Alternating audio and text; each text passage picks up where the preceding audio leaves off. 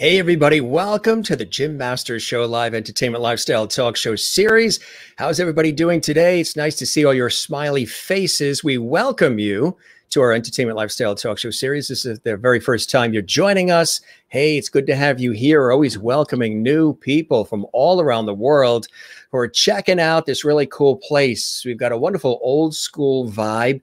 Think maybe Johnny Carson, Dick Cavett, some of the real traditional talk show hosts and variety shows you remember from the past, with a modern vibe and a modern twist of today. We welcome everybody who's watching literally from all around the world. And thanks for all of the feedback, the comments, the support, the tweeting about our series on Twitter at Jim Masters TV, and our Facebook page is Jim Masters TV, Instagram, the same thing. You guys write private notes and you share the links, and you're truly amazing. We have done, which is really hard to believe, some 461 episodes so far live, just about 7 days a week since May of 2020, when we launched this puppy as an extension to my work as a television and radio presenter and personality, host, journalist, actor, and writer-producer, stage MC, voiceover artist, narrator, writer, producer, all that jazz that you guys know that follow the show all the time. And we launched this as really as an inspiring way to connect with people. And it's all about inspiration. It's all about entertainment. It's all about good conversations and our famous levity, which you guys always share. The levity is really because in the summertime last year, I said the show has a lot of light, love, and levity. And I said it too fast, and out came that word levity, and boom. Hey, that's what the whole show has, and it's so cool that you guys can join us. We've got an amazing guest who's joining us live from Toronto, Canada, in just a moment. Look at that shot.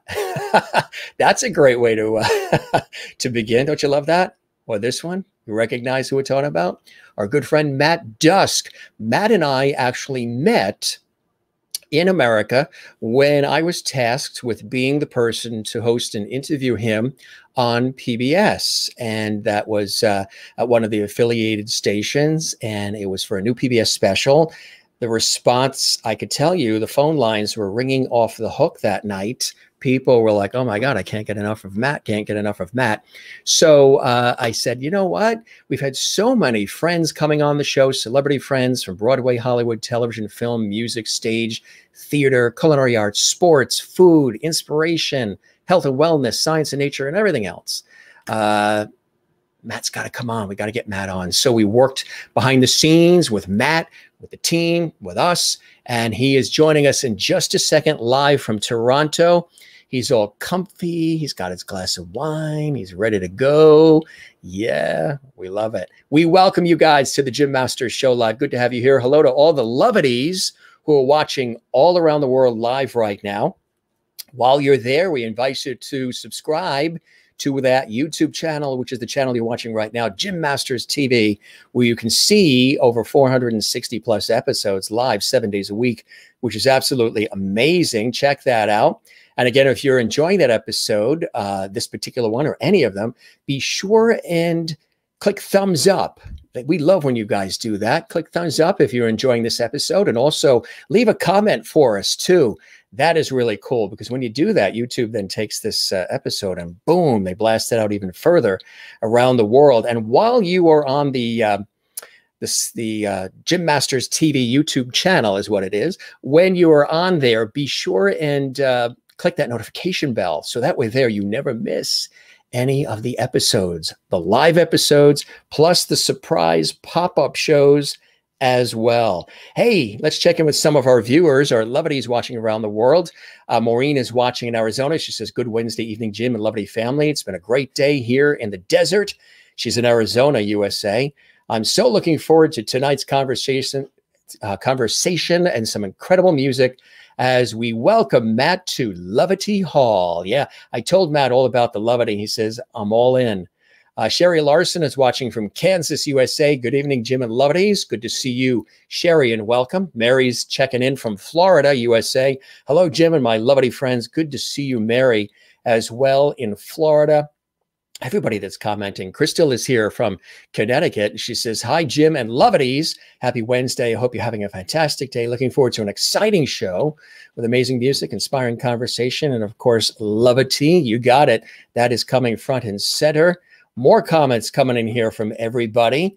And Sherry checked out Matt's music while you were at lunch. I bet you liked it, right? Takes me back to my childhood. Mom, love that style of music. Yes, he is a platinum-selling crooner and jazz vocalist, and he's really, really, really talented. And he's a good guy, too. Looking handsome as always, Mr. Lovely. Love your shirt. Thank you very much. Can we print that one out so I can save that one? And you are watching in St. Augustine, Florida. Linda Odell, good to see you. And Kathy Short watching in Cleveland, Ohio, USA. Good evening, everyone. Good to see you as well. Alessandra is checking in from North Carolina, USA. She says hello to everybody, to her Lovity family. And Wozniak is here, and she says, hi, Jim.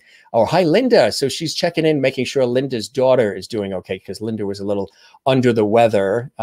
Here is Anne's official welcome. You know, sometimes these messages go so fast that even we can't keep up with them. Thanks for all this energy, gang. Happy Wednesday, Jim, and everyone. Looking forward to an awesome music tonight and great conversation and more with Matt and company. Good evening, Mr. Lovely. Good evening, Lovelies. Good to see you, Linda. And we love having all of you guys here. You're just truly amazing. You're so supportive and you're so passionate, and you guys are always here. And we love that. Some of you never miss a single show, like Jane, who's watching in Sweden. We love when Jane's here. Hello, all Lovities, and sweet Jim to you as well, Jane, and everybody that's watching right now in Europe, Australia, Asia, Canada, our neighbors to the north, and of course here in the United States as well. And Linda says to Matt, you are a Lovity now. Matt loves that idea. He says, I'll take it. So cool to have you guys here. Thanks. Keep those comments coming. We always check them out during the course of the show. And let me just tell you briefly about our buddy here, Matt. He's really, again, he's one cool cat. He's really, really dedicated to his task, and he is a multi-award-winning platinum-selling artist. He's been enthralling audiences around the world for years, leaving in his wake a series of radio hits, acclaimed albums, and a loyal fan base that continues to grow with every passing year. And after several successful jazz and pop albums, Matt returns to his roots with Sinatra, an up-tempo tribute to the chairman of the board himself, the man who sang some of the most beloved songs of all time, originally from Hoboken, New Jersey, USA. An energetic show that he's got with all the production value of a Broadway musical. Sinatra takes the audience on a musical journey through Frank's incredible career, including ups and downs, hilarity, and heartbreak. Through Matt Dusk, you sort of revisit old Blue Eyes, from his days making Bobby Soxer swoon to his time with the Rat Pack, cracking jokes and singing tunes before heading out to hit the blackjack tables, a career that has spanned decades, carved into one spectacular night of music and fun. It's like Sinatra at the Sands, according to Matt. We'll talk about that as well. Now, after 12 studio albums that have racked up numerous gold and platinum awards along the way, it's interesting that Matt has chosen just now to pay tribute to the man who first inspired him to sing in the first place. We're going to talk about all of that and so much more. But first, without further ado, let's welcome the man with the glass of wine and everything else. He's all set and ready to go. Matt Dusk is in the house. Hey, Matt, welcome, my friend. Jim, such a pleasure. Thank you. You're very welcome. It's good to see you since we were in the same studio at the same time. Now with all the social distancing, and a lot has changed since we were together last, but we were at the PBS studio and you had that incredible concert special. And I just remember that night, Matt, the phones were on fire. People were just left and right. I can't get enough. And that was really cool. So it's so good to see you since then. We look the same. My hair a little longer, but it was interesting when I was watching you give your debut hosting segment there. I saw your picture with short hair and a clean-shaven man. I think you might be an imposter right now. I could be the clone. I think I'm the clone. Jim is sleeping after 461 shows, and this is the clone filling in. Anne, who's in Florida, she's in Jacksonville. She goes, welcome, Matt. Love your voice. And she wants to see you in February. There's 2 more groups that'll be there that weekend, and she's got tickets, but she loves you, loves you, loves you. Thank you, Anne, for those great comments. Jane's watching in Sweden. She welcomes Lovity Matt. And Jane in Sweden says you remind her of a young Richard. She wrote dear, but I think she means Gere, Richard Gere. I'll take Richard. I'll take any Richard right now. You know, I think I could, including Richard Dreyfuss or not Richard Nixon. No. My nose is smaller. Yeah. Welcome, Matt, from Sherry Larson in Kansas. Kathy Hello, Short says, good to see you here tonight, Matt. She's in Cleveland, which is awesome. And I know you've been to all these very different close places. to us in Toronto, Yeah. 4 hours away. Just a little bit of a swim across the bay, and that's about it. Mary's in Florida. She says, hello, Matt, and welcome. Good to see you. Jane welcomes you again from Sweden. Crystal welcomes you from Connecticut. Alessandra's welcome you from North Carolina. Welcome to Lovity Hall and your new Lovity family. So now, within just a few minutes of being on the air with us, my friend, you're now a Lovity. How does that feel? With all these awards and accolades, now you're, you know, everything I do about music comes down to community. And as a kid growing up, going to, you know, being in a boys' choir where we would sing at the local church, to throughout my career as being a jazz musician, it was always about having great times with great people that you like and you know. And Jim, you've done a great job of assembling this Lovity community that now every week, every day, every month, whenever they want to join, you've got a really cool group of people together. And that's something you should be very proud of, because community is what makes the world go round, at least in my opinion. I agree 100%. Yeah, you absolutely are on the same page, kindred spirits there. It really, really is. And how have you been with all the craziness? You know, we've obviously gone through unprecedented times, and it's been a time of great reflection, a time to really pause and see where we've been, where we want to go, what we want to do next with our lives. And I think a lot of people, and we've talked a lot about it on this series, and that is a lot of people are wanting to reconnect with each other and even with nature. I mean, there's a different inspirational, empathetic bent, positive movement that is happening, which is really beautiful to see throughout all of that. And the craziness of everything the last year and plus months. How have you been doing there in Canada? It's interesting that you bring that up, because for me, it's been a big life lesson, specifically that, you know, we're taught all these lessons as young children, our young adult life. But truth is that experience does carry a lasting weight. And when I was a kid, I always had this 1, 3, and 5 year plan. But as I've gotten older, specifically through the pandemic, I've kind of understood that tomorrow may never come. All the plans that you made may be changed. And it's made me kind of take a moment to appreciate the opportunities that I have at hand, because you never know if those plans are really gonna take hold. So I take life now basically is trying to appreciate every opportunity I can get, which is honestly why I'm here with you and all your lovelies. Yeah, that's fantastic. And that's really what it is. I mean, staying connected, creative, collaborative. Yep. I usually ask people, how have they stayed creative, connected, collaborative, and sane? It's hard. When I say the sane part, people like, Dick, get back to me on that. I'm not quite sure I've reached the sanity part yet, but everything else, you know, we're trying, right?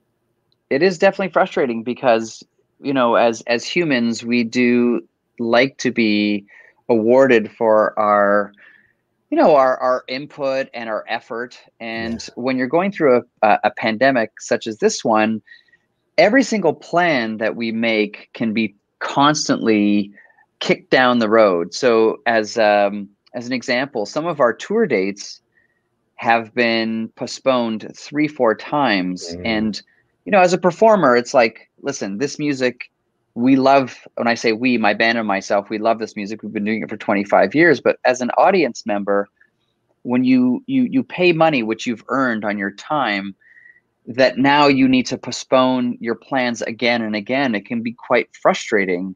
So us as musicians, we realize that the people coming to the gigs, I mean, it's their time, and it can be quite frustrating. So we're trying to keep positive. The good news is that throughout civilization, music has always endured, and we hope to be there when it all returns. Absolutely. Positive way of thinking about it. That's all I do, man. Yeah. That's all I got. That's and well said, well said. For those joining us for the first time who may be discovering, and again, we have an international audience live right now. So for those discovering Matt Dusk for the first time, tell us a little about some of those early inspirations for you in Canada when you were a kid. What were some of those inspirations? Who were some of those people and those experiences on your life's journey that pointed you in the direction of this fantastic career that you have now, Matt? It's a good question. You know, my mom was born in a very small town on the border of Ohio and Pennsylvania. So I spent a lot of time in rural, I guess the Rust Belt, I guess you could call it. Very small town, one industry town. Every weekend, we'd spend 3 days down in Pennsylvania, and then 4 days I'd spend up in Canada. But I did spend it in a city. So the urban side of it, we got a lot more attention from media. We'd get all our news sources from NBC and ABC and CBS and such. But the fun part was going down to the rural parts of the States where you would have a town that wouldn't have a stoplight, but would have a stop sign. And you'd have the corner store and you'd have the bar. And then there would be like people who would come out from the community and play music. So as a very, at a very early age, I was introduced to all sorts of live music. Because you got to remember, I was born in 1978. So in the early 80s, no one had cell phones. Right. There was none in of that. town, there was like 3 or 4 stations. Like I said, CBS, NBC, ABC. And we'd go down to the local pub. Because they'd serve food, we were always allowed in to watch some live music. So immediately I was drawn to this sense of community. Yeah. In the local cities, specifically in Toronto up in Canada, we have, 4 or 5 million people at that time. You would be introduced to larger bands, big bands, orchestras. And I started to hear the music of Nat King Cole, Ella Fitzgerald, Frank Sinatra. And there is no sonic property, no speakers can give you the same effect that a live band can give you. And that was my, I guess, my indoctrination into the community of music. And I've been doing it ever since. And I'm now close to 43 years old. So music is something that makes the world go round. What is it about the style of music that you've taken on that you do so well, Matt, that attracted you? You've got an incredible repertoire of music, and it's really kind of extraordinary. What were some of those influences early on for you? People that you admired, you looked up to? Of course, I know Sinatra obviously being huge for you. Yeah, I mean, there's Perry Como, there's Tony Bennett, there's Dean Martin, Sammy Davis. The one thing from a young kid going to church and singing music is that the repertoire was always written within a certain range, a certain octave that everybody could sing along. So even if you were a terrible singer, you could sing along with the choir. And the music of the 30s, 40s, and 50s, from Irving Berlin to Cole Porter, were again written in that same range. So it was a natural progression from going from a pipe organ to a B3 organ with some swing. Yeah.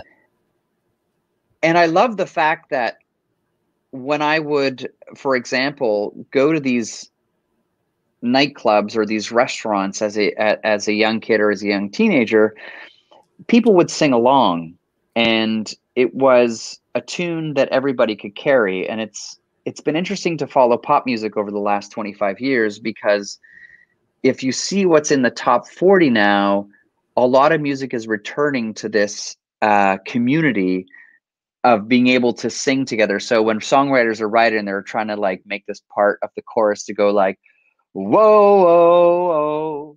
And when I think back to the Sinatra stuff, it was always like, fly me to the moon. It's the same melody. It was just be different lyrics. So I enjoy that music because, again, it just brings people together to sing a song together, maybe poorly, but nonetheless, a lot of fun. But it's that sense of camaraderie and community and Exactly. people just having a really good Karaoke. time. Yeah. Uh, Obviously, you know, you've come a long way. None of it comes without blood, sweat, and tears and sacrifice and hours put in and Still travel happens. and all that stuff. Yeah. And that's the nature of all these industries. And so you have to really love it. You have to really be passionate about it, which you definitely are. And I knew that when we first met, you know, when we were on PBS, you're really into it. You're all, you know, you're gung ho, you're 110% in. For you, what would you consider some of those early opportunities, opening opportunities that really got things rolling for you? Were there one or two things that happened early on for you that sort of paved the way for what was to follow? It's interesting that you should ask that, because I'm sure in your own career you kind of look back and go, yeah, I was given some opportunities, but at the end of the day, I just wouldn't take no for an answer. And I'm sure that's why you're still here, and that's why you're still doing your own show. Like, 400 plus episodes is no small feat. As I said before, we went live, I said dedication is the most needed thing for success. You need to be working hard, and the harder you work, the luckier you get. And as a young kid, although I loved to play in small venues, and I found any opportunities, such as, I mean, you got to remember back in my day, there weren't even CDs, it was cassettes. So Sure. it's like, Yes, absolutely. I had to go to the karaoke store and buy my own cassettes, but I would get gigs and I would perform at these gigs, and I would just love playing the music. And what happened over time was one gig leads to another. And sure enough, I was given the opportunity to be in a part of kind of like, I guess, America's Got Talent, but on the Canadian side, it was kind of done through these local fairs and circuses. So they would travel through every single big city in Canada, and they would have these shows that would invite amateur talents to come up on stage and to perform.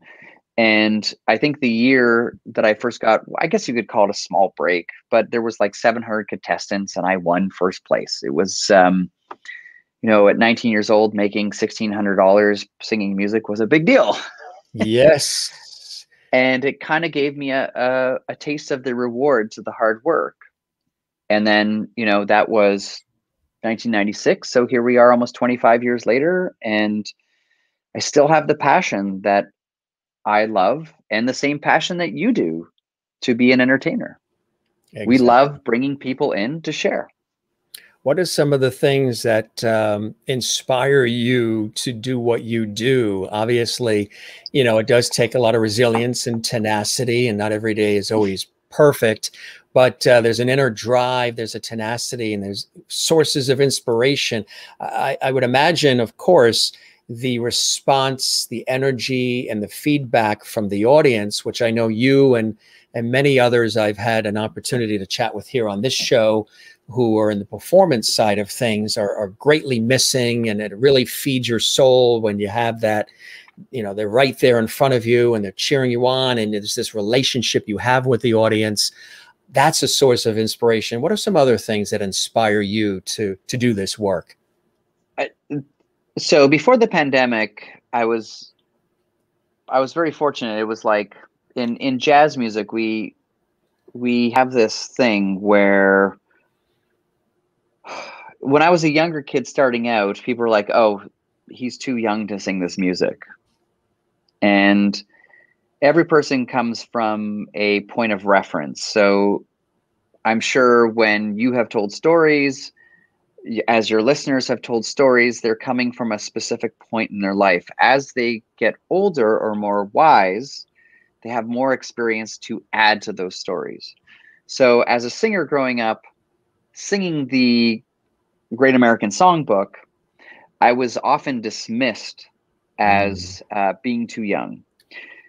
So if you look at a comparison to, say, Tony Bennett, who just recently retired, having sung for 75 years. And with Lady Gaga. Like, who has that kind of position that they can say that they've done the same thing for 75 years? Who does that? Well, I want to tell you something right now while we have a audience that's watching. I'm booking you now. So 75 years from now, we will regroup. I mean, we'll have you back on between that time. But I'm going to book you now, 75 years from now, August 25th, plus 75 years. We'll have you back, and we'll see how things. And you know what? Somehow we're going to look the same. This music will still be here. And we're going to look the same. You and I will look the same. Hey, there's somebody watching while you're mentioning that. Hi, everyone. Ann Rutledge. I have followed Matt across the country and into the States as well. He's that special. And she says she's been following you for 20 years. And Alessandra, North Carolina, is like, please come to North Carolina. Jane in Sweden says, please come to Sweden. So they're already putting their orders in, Matt, the Lovities. They're putting their orders in. It's hard to find a community that loves this kind of stuff as much as your fans do. So thank you very much. They really, really do. So, you know, I've had similar situations where, you know, in the early years where my speech pattern was older, the way I carried myself was older, but my look younger, and they would say the same thing. Short hair. Yeah. And they would say, the guy back there, in the graphic. And they would say, you know, you're too young. And I was, you know, at that time, but still, they were, I guess, judging it by age versus experience and all the drive and everything else. So there were a couple of times early on in the career, right out of college and everything, where I heard that too. And that can be frustrating, right? Because then you have to, there's two ways that people react to that. Some people fold up the tent and they disappear and they say, oh, if it's going to be like this in the beginning, I don't know if I have the will to, you know, trudge forward. Where others take that, which I did, and I'm like, let me go in the other direction and prove them wrong, and then you go from there. And I imagine the same thing with you. You just trudged forward and kept moving forward.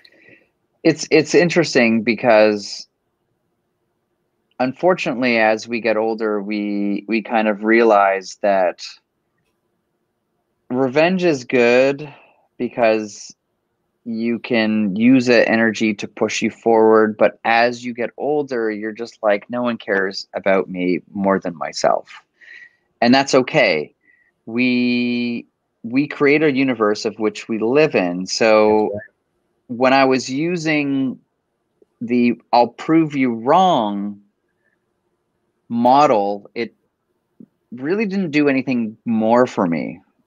It just gave me more, like, I don't know, spite or anger, aggravation. And as I've gotten older, it's kind of like, holy crap, I haven't realized the entire world that I live in is a sandbox that I create.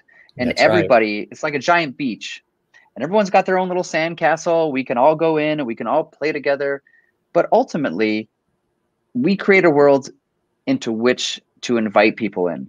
And yes, when I was younger, I was not as good a performer as I am today. However, there were certain things, naivety specifically, which gave me the opportunity to try a little harder because I was ignorant. So experience does give you more tools, but the ignorance does give you the opportunity to create the opportunity to give more mistakes, which which basically makes you learn. Right. So all the way back to now, 25 years later, it's the most beautiful thing, because now I have the carrot and the stick. I know that the carrot, although I will never reach it, as long as I'm constantly reaching for it, I'm going to probably learn something along the way. What are some things that, you know, for anybody watching that's considering jumping into this arena, what are some of the things you learned along the way? Yeah, that's what everybody says. They say if you're 50-50 between being an actor, a singer, performer, what have you, or the other 50 is you want to be an accountant, be the accountant. Oh my God. If you want to make money, be a lawyer. Be a lawyer, yes. What are some of the things you learned along the way, and most notably about yourself, Matt, as you were going through these experiences and perfecting and fine-tuning and growing as a performer?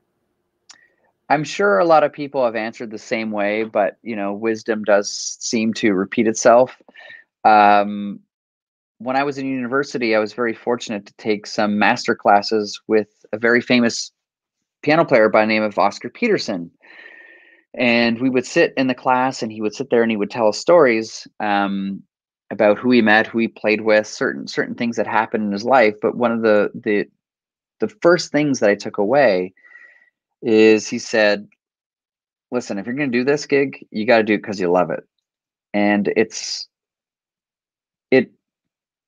not always an hourly job. You don't get paid by the hour. Sometimes you can work 60 hours and make no money. Sometimes you can work 1 hour and make the same in 60 hours. So you really got to understand that the money side of it, the business side of it, is a byproduct of the actual art and dedication side. Yeah. I've learned that throughout the years. As I get older, I've also learned to have some confidence where I can say no. That's a big thing. And I'm sure a lot of your listeners have learned that saying no can sometimes be difficult. Do you know, it took me a long time to be able to do that too. I was always, yes, sure, absolutely. You go home, I'll take care of it. We talk a lot about that on the show too. And still I struggle with it too. I use the analogy where the oxygen mask comes down in the airplane and they say, put it on you first before you help the person next to you. I was always raised, I was always of the ilk, and still I twist in my chair about 10% when I hear it, when they say, put it on you first. I was always of the ilk of help thy fellow man, do them first, then yourself. But then you learn over time, you have to put the mask on you first. They have to put the mask on them first in order to be able to help others. But it is difficult, isn't it? Yeah, it's difficult. And that's just because we're still young. We're not wise yet. Or we're unfortunately. Or caring and empathetic is what we are, right? We want to help everybody. We want to, you know, think of others first. And then sometimes then you do yourself and you gotta, it's taken time to learn. How have you learned along the way? Hanging out with people who might be jerks. It's like I've had the that will do it. Well, I mean, you've interviewed a lot of people, and I'm sure you have some people who are like, oh my God, this is terrible. Why am I doing this? And the same thing is throughout the my career being in the music business, I've met a lot of artists who have come and gone. Yes. And the ones who usually come and go are the most arrogant and ignorant. Yes. Not to say that they're all like that. Right. But God, like you need to have some respect for others, and usually the ones that are, you know, jerks, it's just like when times get tough, people don't want to help you. Right. And unfortunately, that's a byproduct of the entertainment business, as I'm sure a number of people watching have read through Variety or People magazine. It's just like there are certain people who are more difficult to deal with, but maybe they're more popular. But for people like myself who love the music, I've met countless celebrities, from Paul Anka to Michael Bublé to Harry Connick Jr. to Tony Bennett. I have wonderful, wonderful rapport with them, and there's a reason why they're still all around today. Exactly right. You know, class and dignity, respect, and all of that still counts. It still matters. I've always been definitely of that ilk. You know, be good to people and help lift one another up. Try to inspire through your art as much as you can, because you never know when you're going to be that person who needs that lift up too. this is the one thing I've learned about music is it's not about you. It's about how the other person receives it. So as a listener of music, That's right. if I'm going through a tough breakup, or if I've got like a really crappy day, or on the other side of it, maybe I just had a great day. It doesn't matter what the artist intended. I am the recipient of your music. So how I feel is the most important thing to me, just as when I meet an artist or I meet an audience member, if they feel a certain way about my music, who am I to take away their pleasure or their, That's what's right. the word I'm looking for their connection to it. Right. We are all just vessels that communicate an idea, and ultimately we end up here on your YouTube channel. On the Jim Master Show live, Yes. communicating.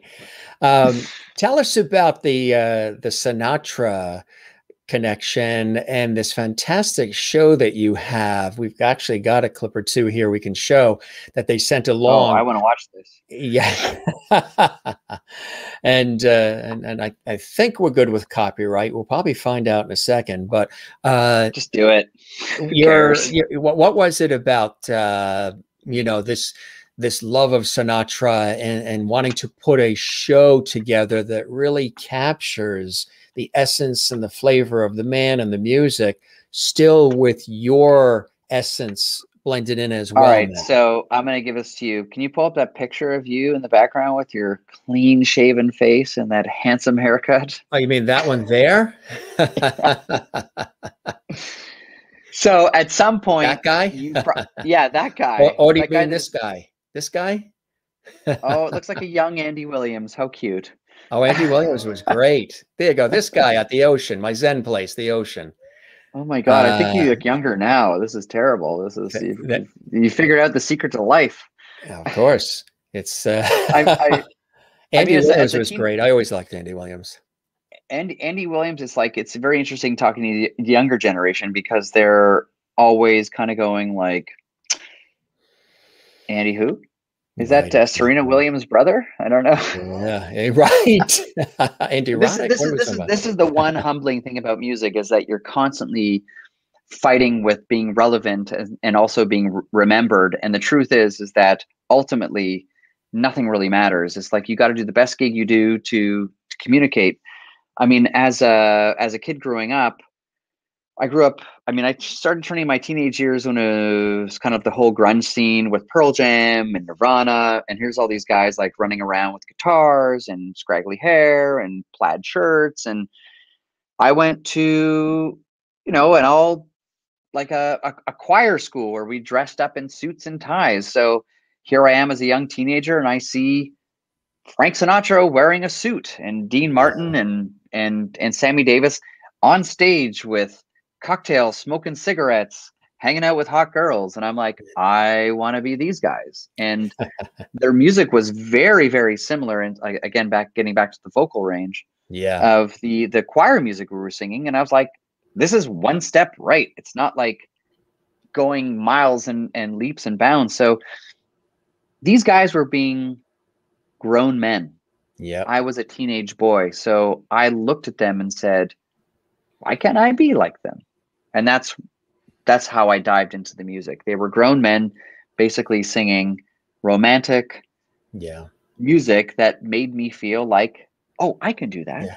With a certain debonair nature and a certain swagger and swoon to it all. It wasn't necessarily blasting in your face. It was just a certain smooth, Now, was it on in the house? Did your parents, did your family, did your mom and dad, did they have this music on as well? And you heard it growing up and that triggered that for you too? Well, my parents loved to listen to classical music, and they would leave this local radio station on that would play classical music on.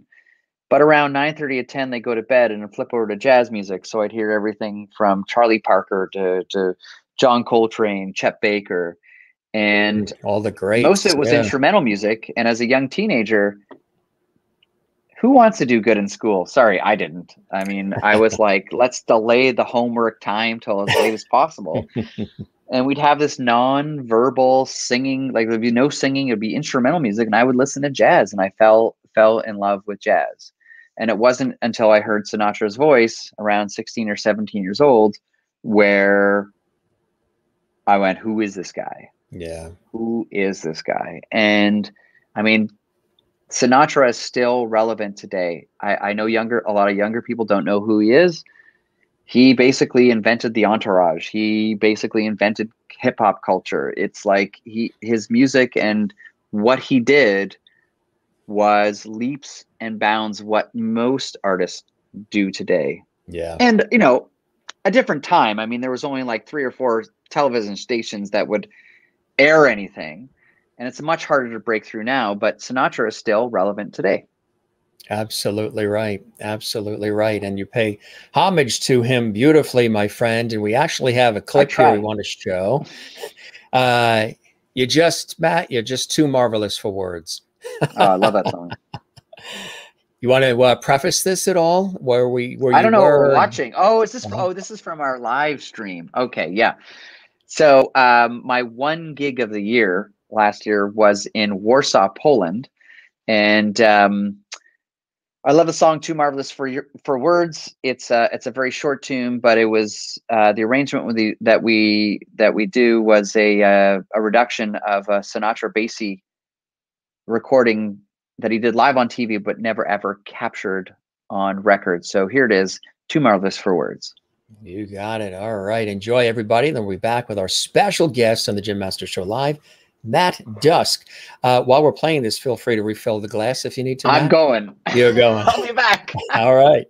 You're just too marvelous for words. Like glorious, glamorous, an adult standby amorous. It's all too wonderful. Never find the words that say enough, tell enough. I mean, just ain't swell enough. You're just too much and just too very, very to ever be in Webster's dictionary. And so I'm borrowing a love song from the birds. I tell you that you're marvelous, too marvelous for words.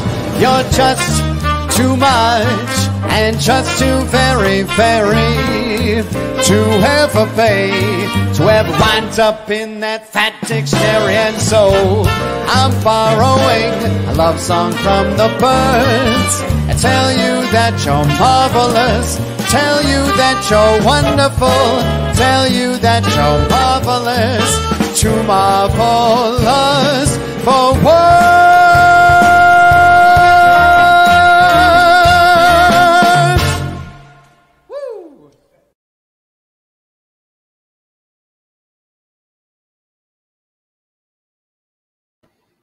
Way too short. Should have been longer. You had to pour that quick. Did you spill any? It's funny because, you know, back in the 50s and 60s, it wasn't uncommon for tunes to be two minutes long. And then, you know, the Beatles came along and they kind of became 2.5 minutes, maybe 3 minutes. And then, you know, we go in the 70s and 80s and there's Queen's doing like 5-minute tunes. And now we're back in 2021 and they're back to 2.5 minutes again. So, and even that's long sometimes, depending on whatever the music is. Want to show you some of the feedback from the Lovedies since we do our show live. Fantastic voice from Jane in Sweden. Maureen in Arizona, USA says, wow, oh, wow. I could listen to your music all night long, Matt. Absolutely incredible. Mary Bishop in Florida, USA. Fantastic voice. Wonderful.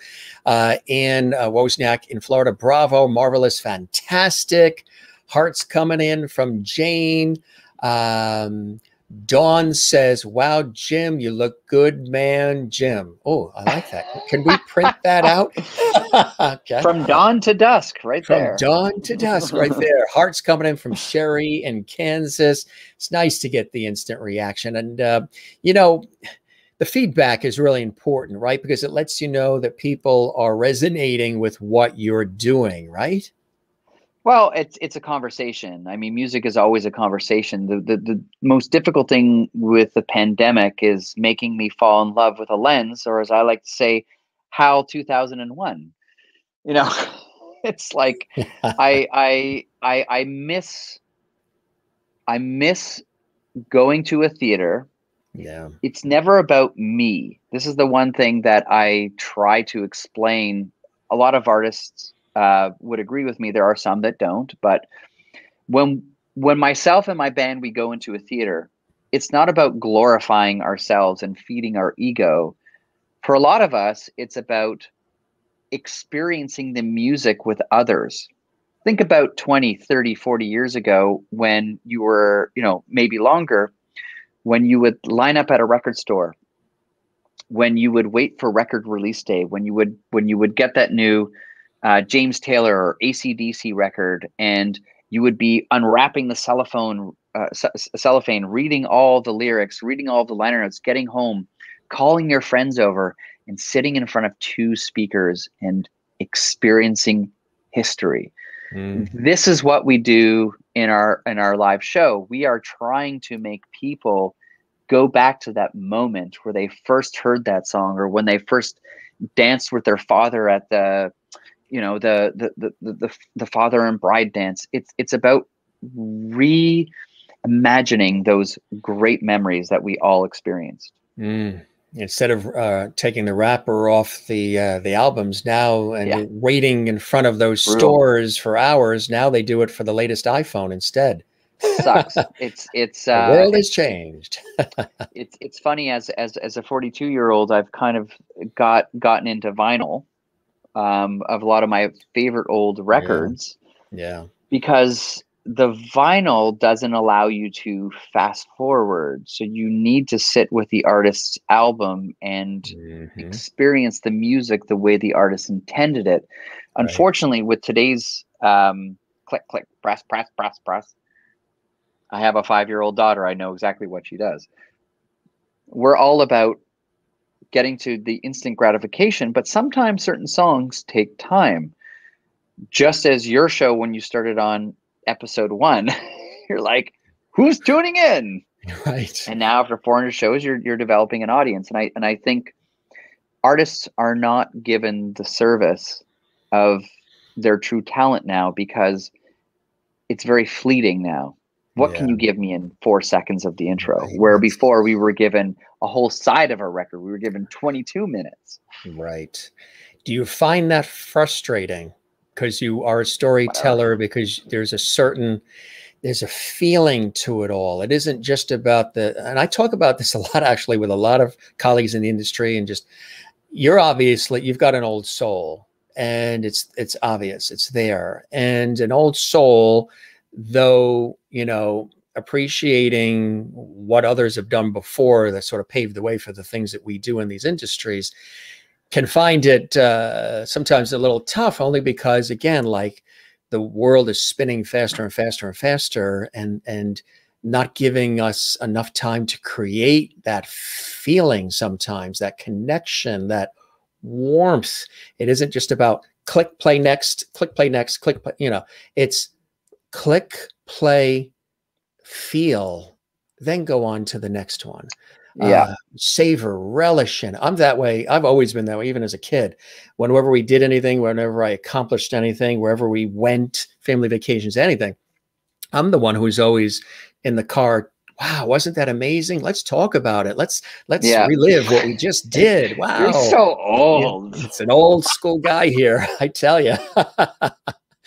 But I think one of the biggest lessons of life that I've learned, at least, my limited time here, is you create your own world. You are on your own. So you can spend your time complaining, or you can spend your time building relationships with people and like-minded people who want to share with you. So I am kind of what you would call a millennial pioneer. I'm right on the cusp. I was involved with technology. I had a computer very young.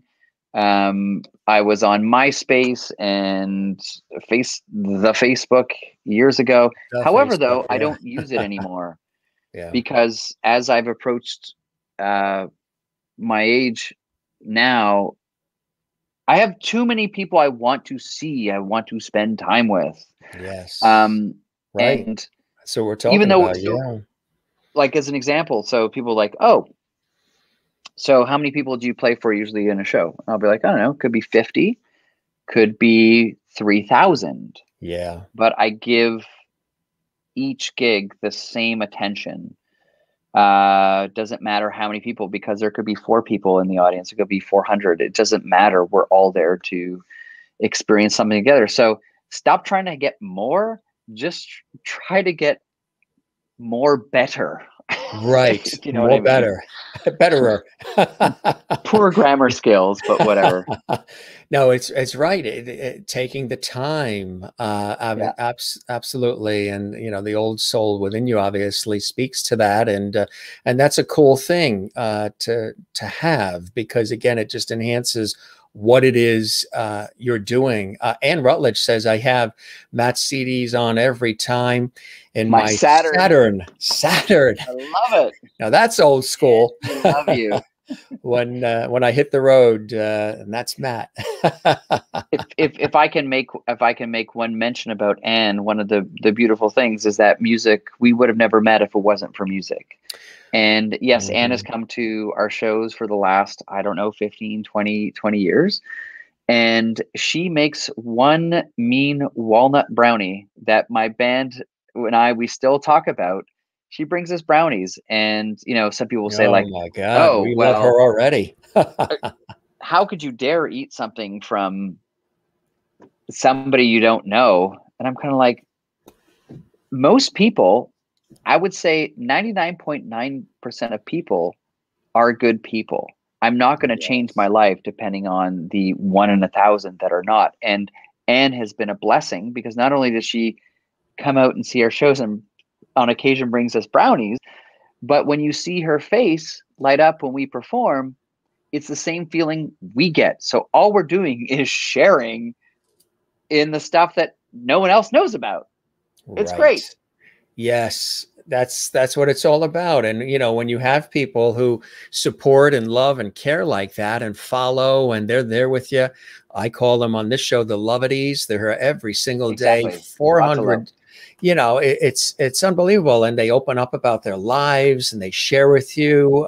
There was a couple doing it earlier today. They were sort of down in the dumps. Things were happening in their life, and we're trying to, lift them up through however way we could. And, there is a responsibility to what we do as well, that sometimes, people can forget that there are so many people that can easily be moved and inspired and touched by what I do, but by what you do. It's part of who we are. It's part of our careers and everything else, but we do what we do for the love of what we're doing, and the storytelling and communicating and connecting with people. But sometimes you never realize who you're reaching until they write you a letter or send you an email, or you see them beautiful stories at a supermarket. Absolutely. Yeah. And they feel comfortable, which I think that's the part where there is the responsibility of knowing that, we've taken on these roles in life, and there's a lot of people that are truly, touched. But if you're a good person, ultimately, I mean, you're going to be, like, I don't change. I'm me. Exactly. When I've had the opportunity to hang out with Tony Bennett, I mean, he's always been the biggest champion of, like, bro, just go out. It's a gig. Go out and do it. Love it. Yes. I mean, how many people do you know that have done 7 decades of one gig and felt happy about it? And look forward to it. And yeah. I mean, and Tony Bennett has not always had an up and up career. He has been on the verge of collapsing many times. Yes. So all you got to take from it is, like, Jim, when you meet a fan, or you meet a Lovedy, or you meet an artist, if you're going to be a jerk, right, then that's you.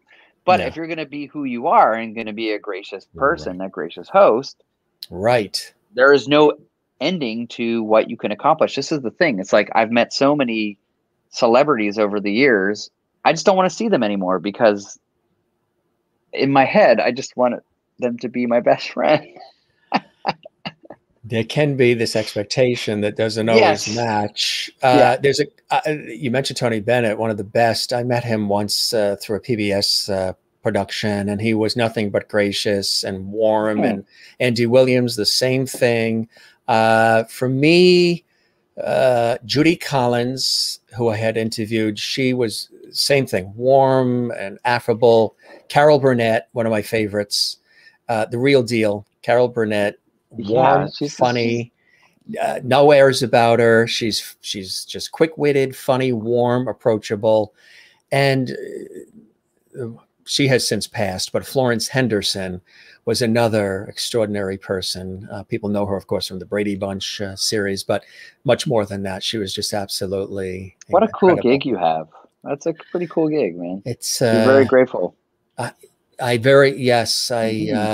believe in gratitude, and that's a big thing. I know there's some of these things that are so in vogue now. You know, people talk about empathy and gratitude and inspiration. I look back at my life, and I've never been different. I don't know any other. I'm not doing anything now that I wasn't doing when I was. Sorry, man. You got like long hair now. Long hair now. Long hair now. It's like I'm not saying anything different, and I'm not operating any differently than I was when I was 10 years old. I was always empathetic and friendly, and it was just who I don't know any other way. You know what I mean? And that's something that I've realized. You know. Crystal says, sounds amazing. She's in Connecticut. She's enjoying it as well. And cool. Toby says, hello. Toby is watching in Encino, California.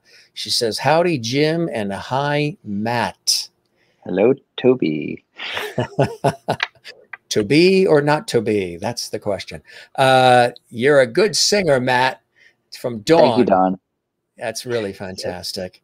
So, what are funny some enough of the, though? It's like it's like when she says, Dawn says I'm a good singer. You know, I was very fortunate as a young kid to have some very amazing teachers, and this is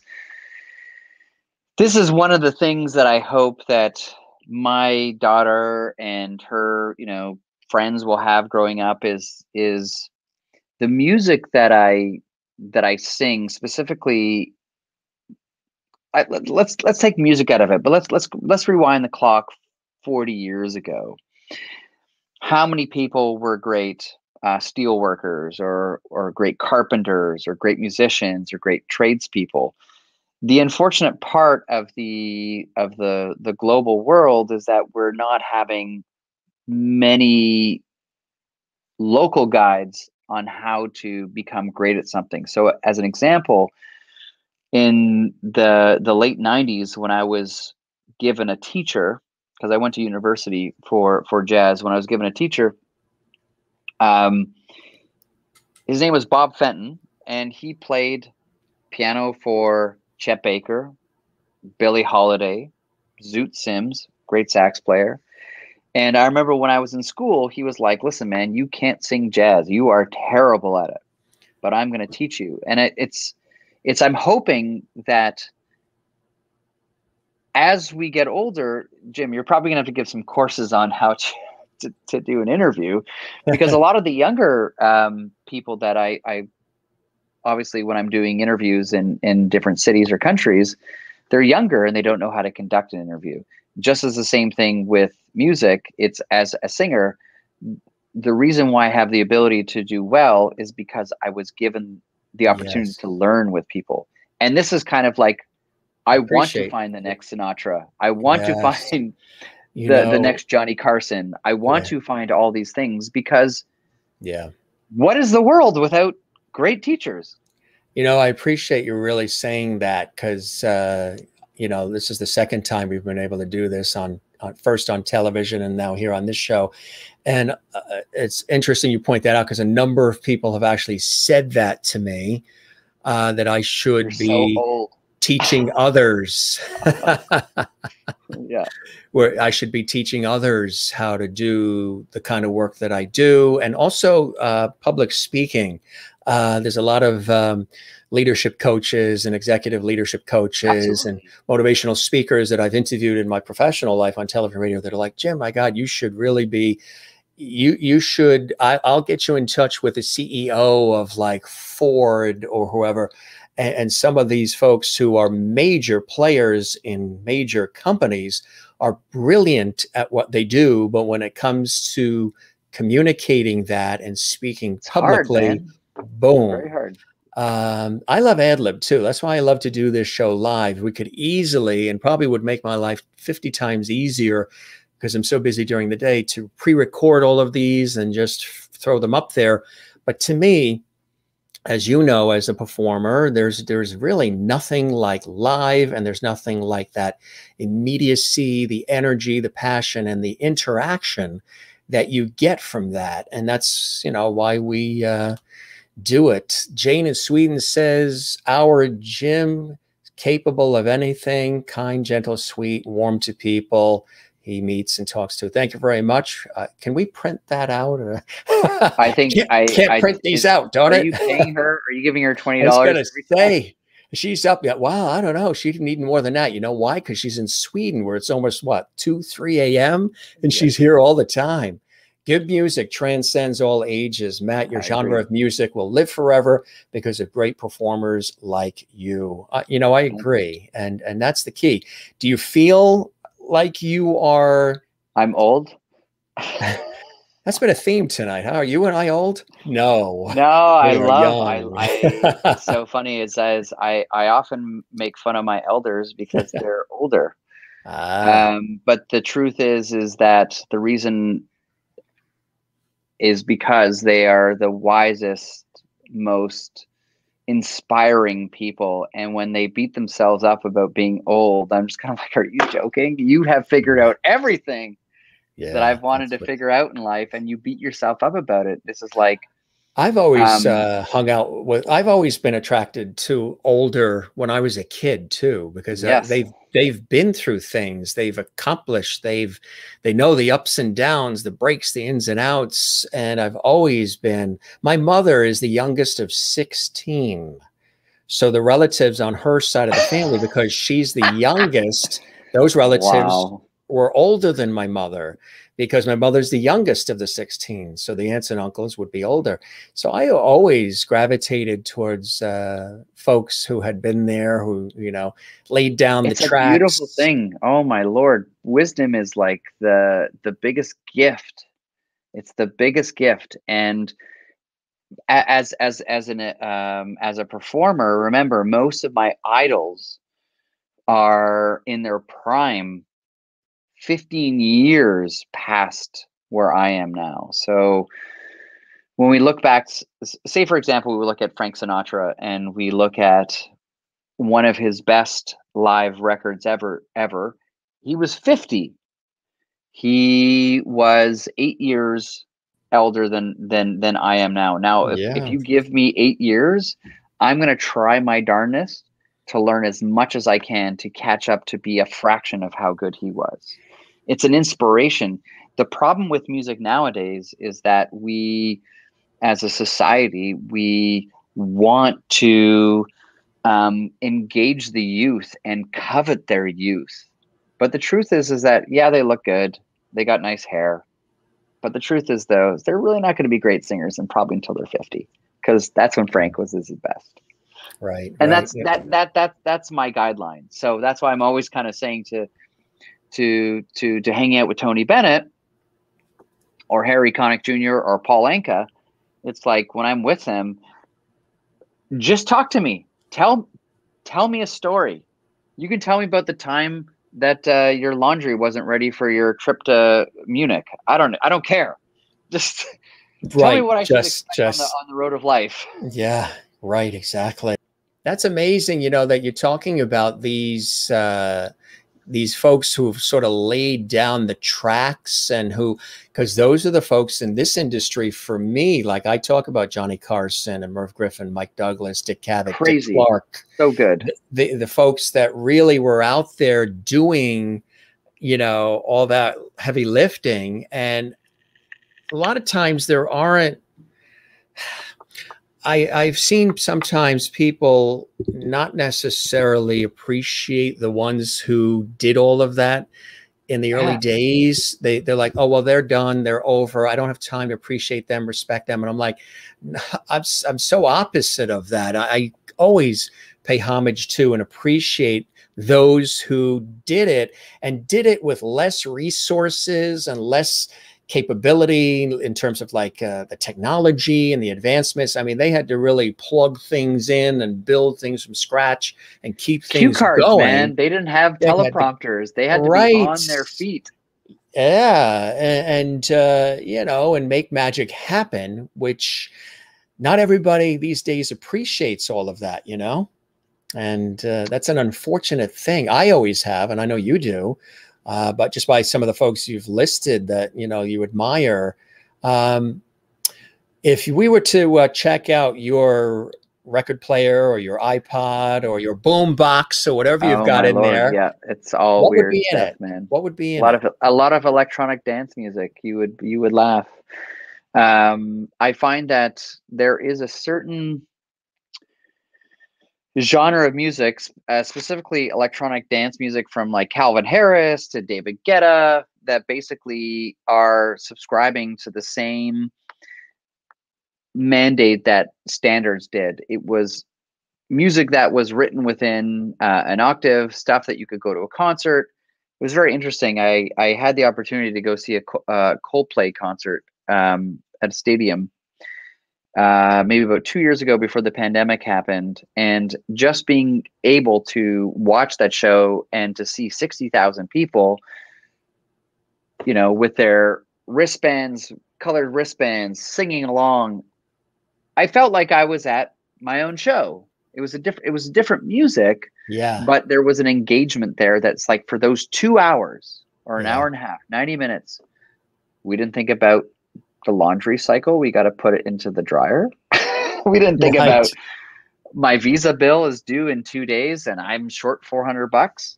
It was like, music provides an experience that escapes you from reality and grounds you. It grounds you to the earth, which is why we're all here.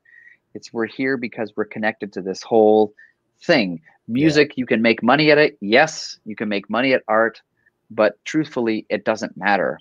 When we hear a song by Elvis Presley, or we hear a song by Nina Simone, if it connects with us and we escape for those 2 or 3 minutes, let's never forget why it's there.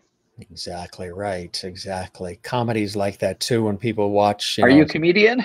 Yeah. I'm Irish on my father's mother's side, so yes, I think it's inbred. It's a good joke. You know, it's something, well, gee, everything we've been through in the last 18 months, you have to have some levity in there, or, you know, you'll go crazy. I think it's a matter of also balancing life. Now, Alessandra says she's not old. She's 49 years young with lots of experience. That's a good way to look at it. That's a beautiful way to look at it. Absolutely. And Austin Field says, another excellent show. Thank you very much. Toby says, I actually interviewed him and he was a great guy and still is. Dave Koz. Have you had an opportunity to work with him? Or Dave Koz perform in concert? It's terrific. When I was a kid growing up, long story short, I love smooth jazz just because it was like cross pop. I love it too. But there was no vocals, which for me is, as a singer, I love. Refreshing, right? Oh, I love instrumental. I'm a huge collector of instrumental, and there's some amazing smooth jazz artists. You know, Brian Culbertson. Yes, isn't he amazing? Yeah. He's really good. Peter White, the guitarist, is fantastic.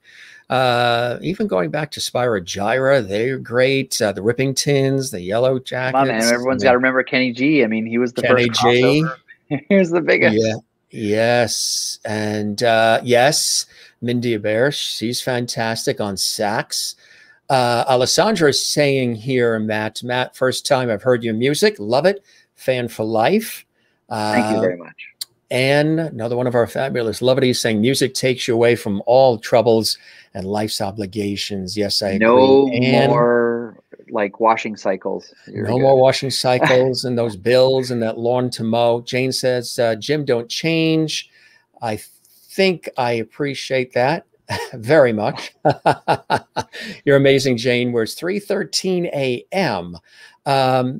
You know, on your bucket list of things that, and I'm sure it's a big bucket list, but of the things that you want to do going forward, as we've had this time of great pause and reflection, are there places you'd like to perform at, venues, people you'd love to collaborate with, things that you want to do going forward, Matt, since you and I are so old and time is running out?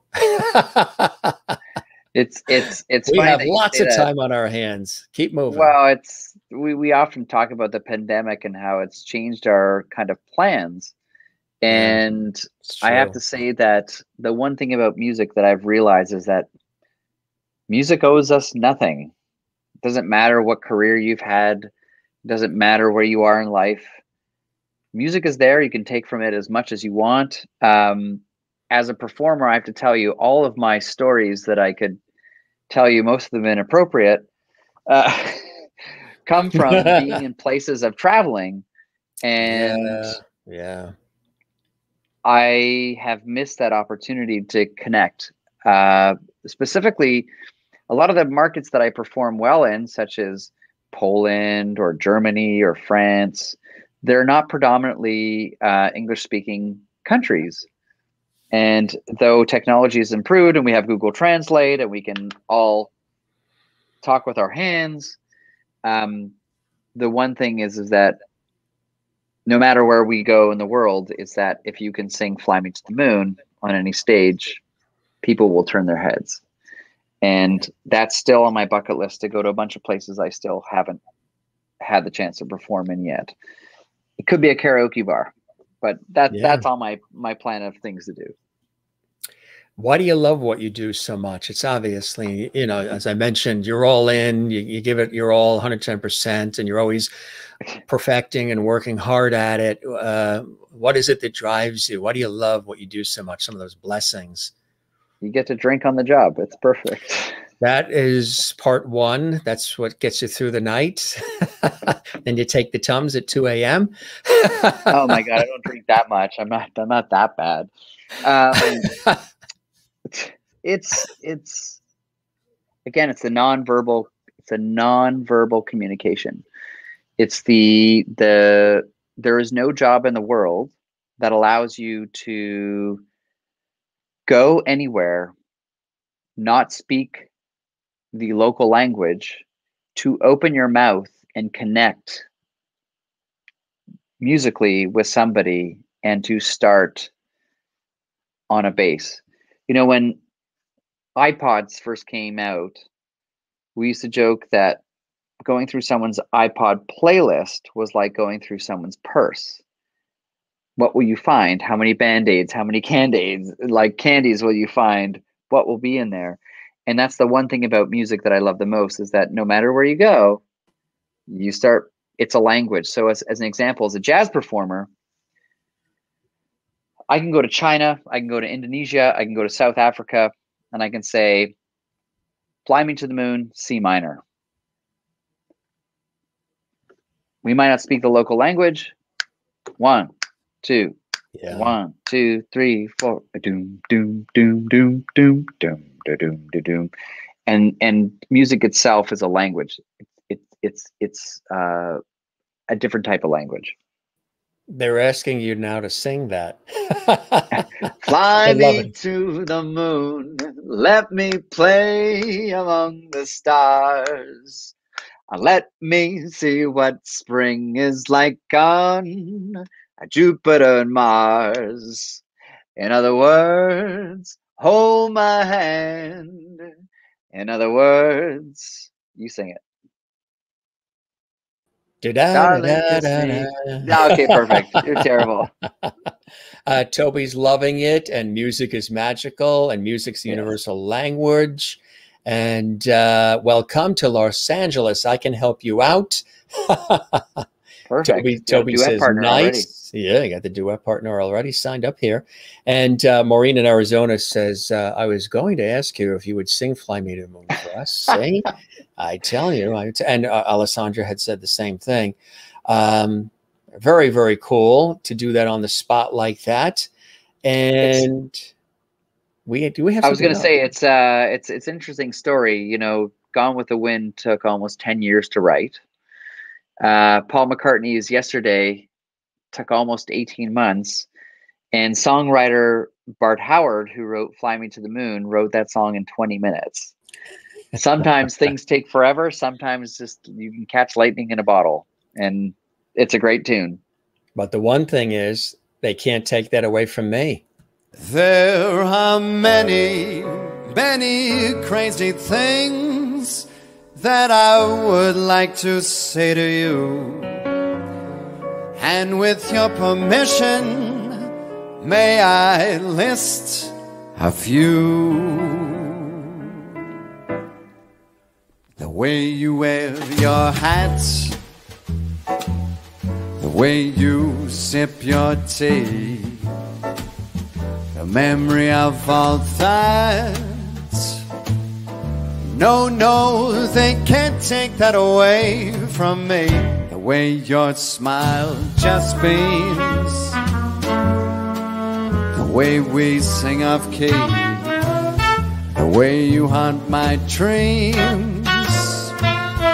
No, no, they can't take that away from me. We may never, never meet again on that bumpy road to love. Still I'll always keep the memory of the way you hold your knife, how we danced till 3, how you changed my life. No, no, they can't take that away from me. No, they can't take that away.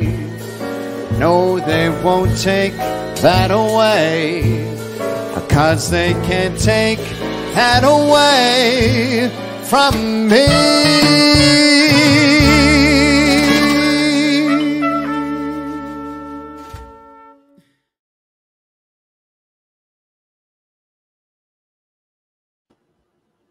Nice comments coming in. Smoothly done, my friend. Amazing from Crystal in Connecticut. Fantastic.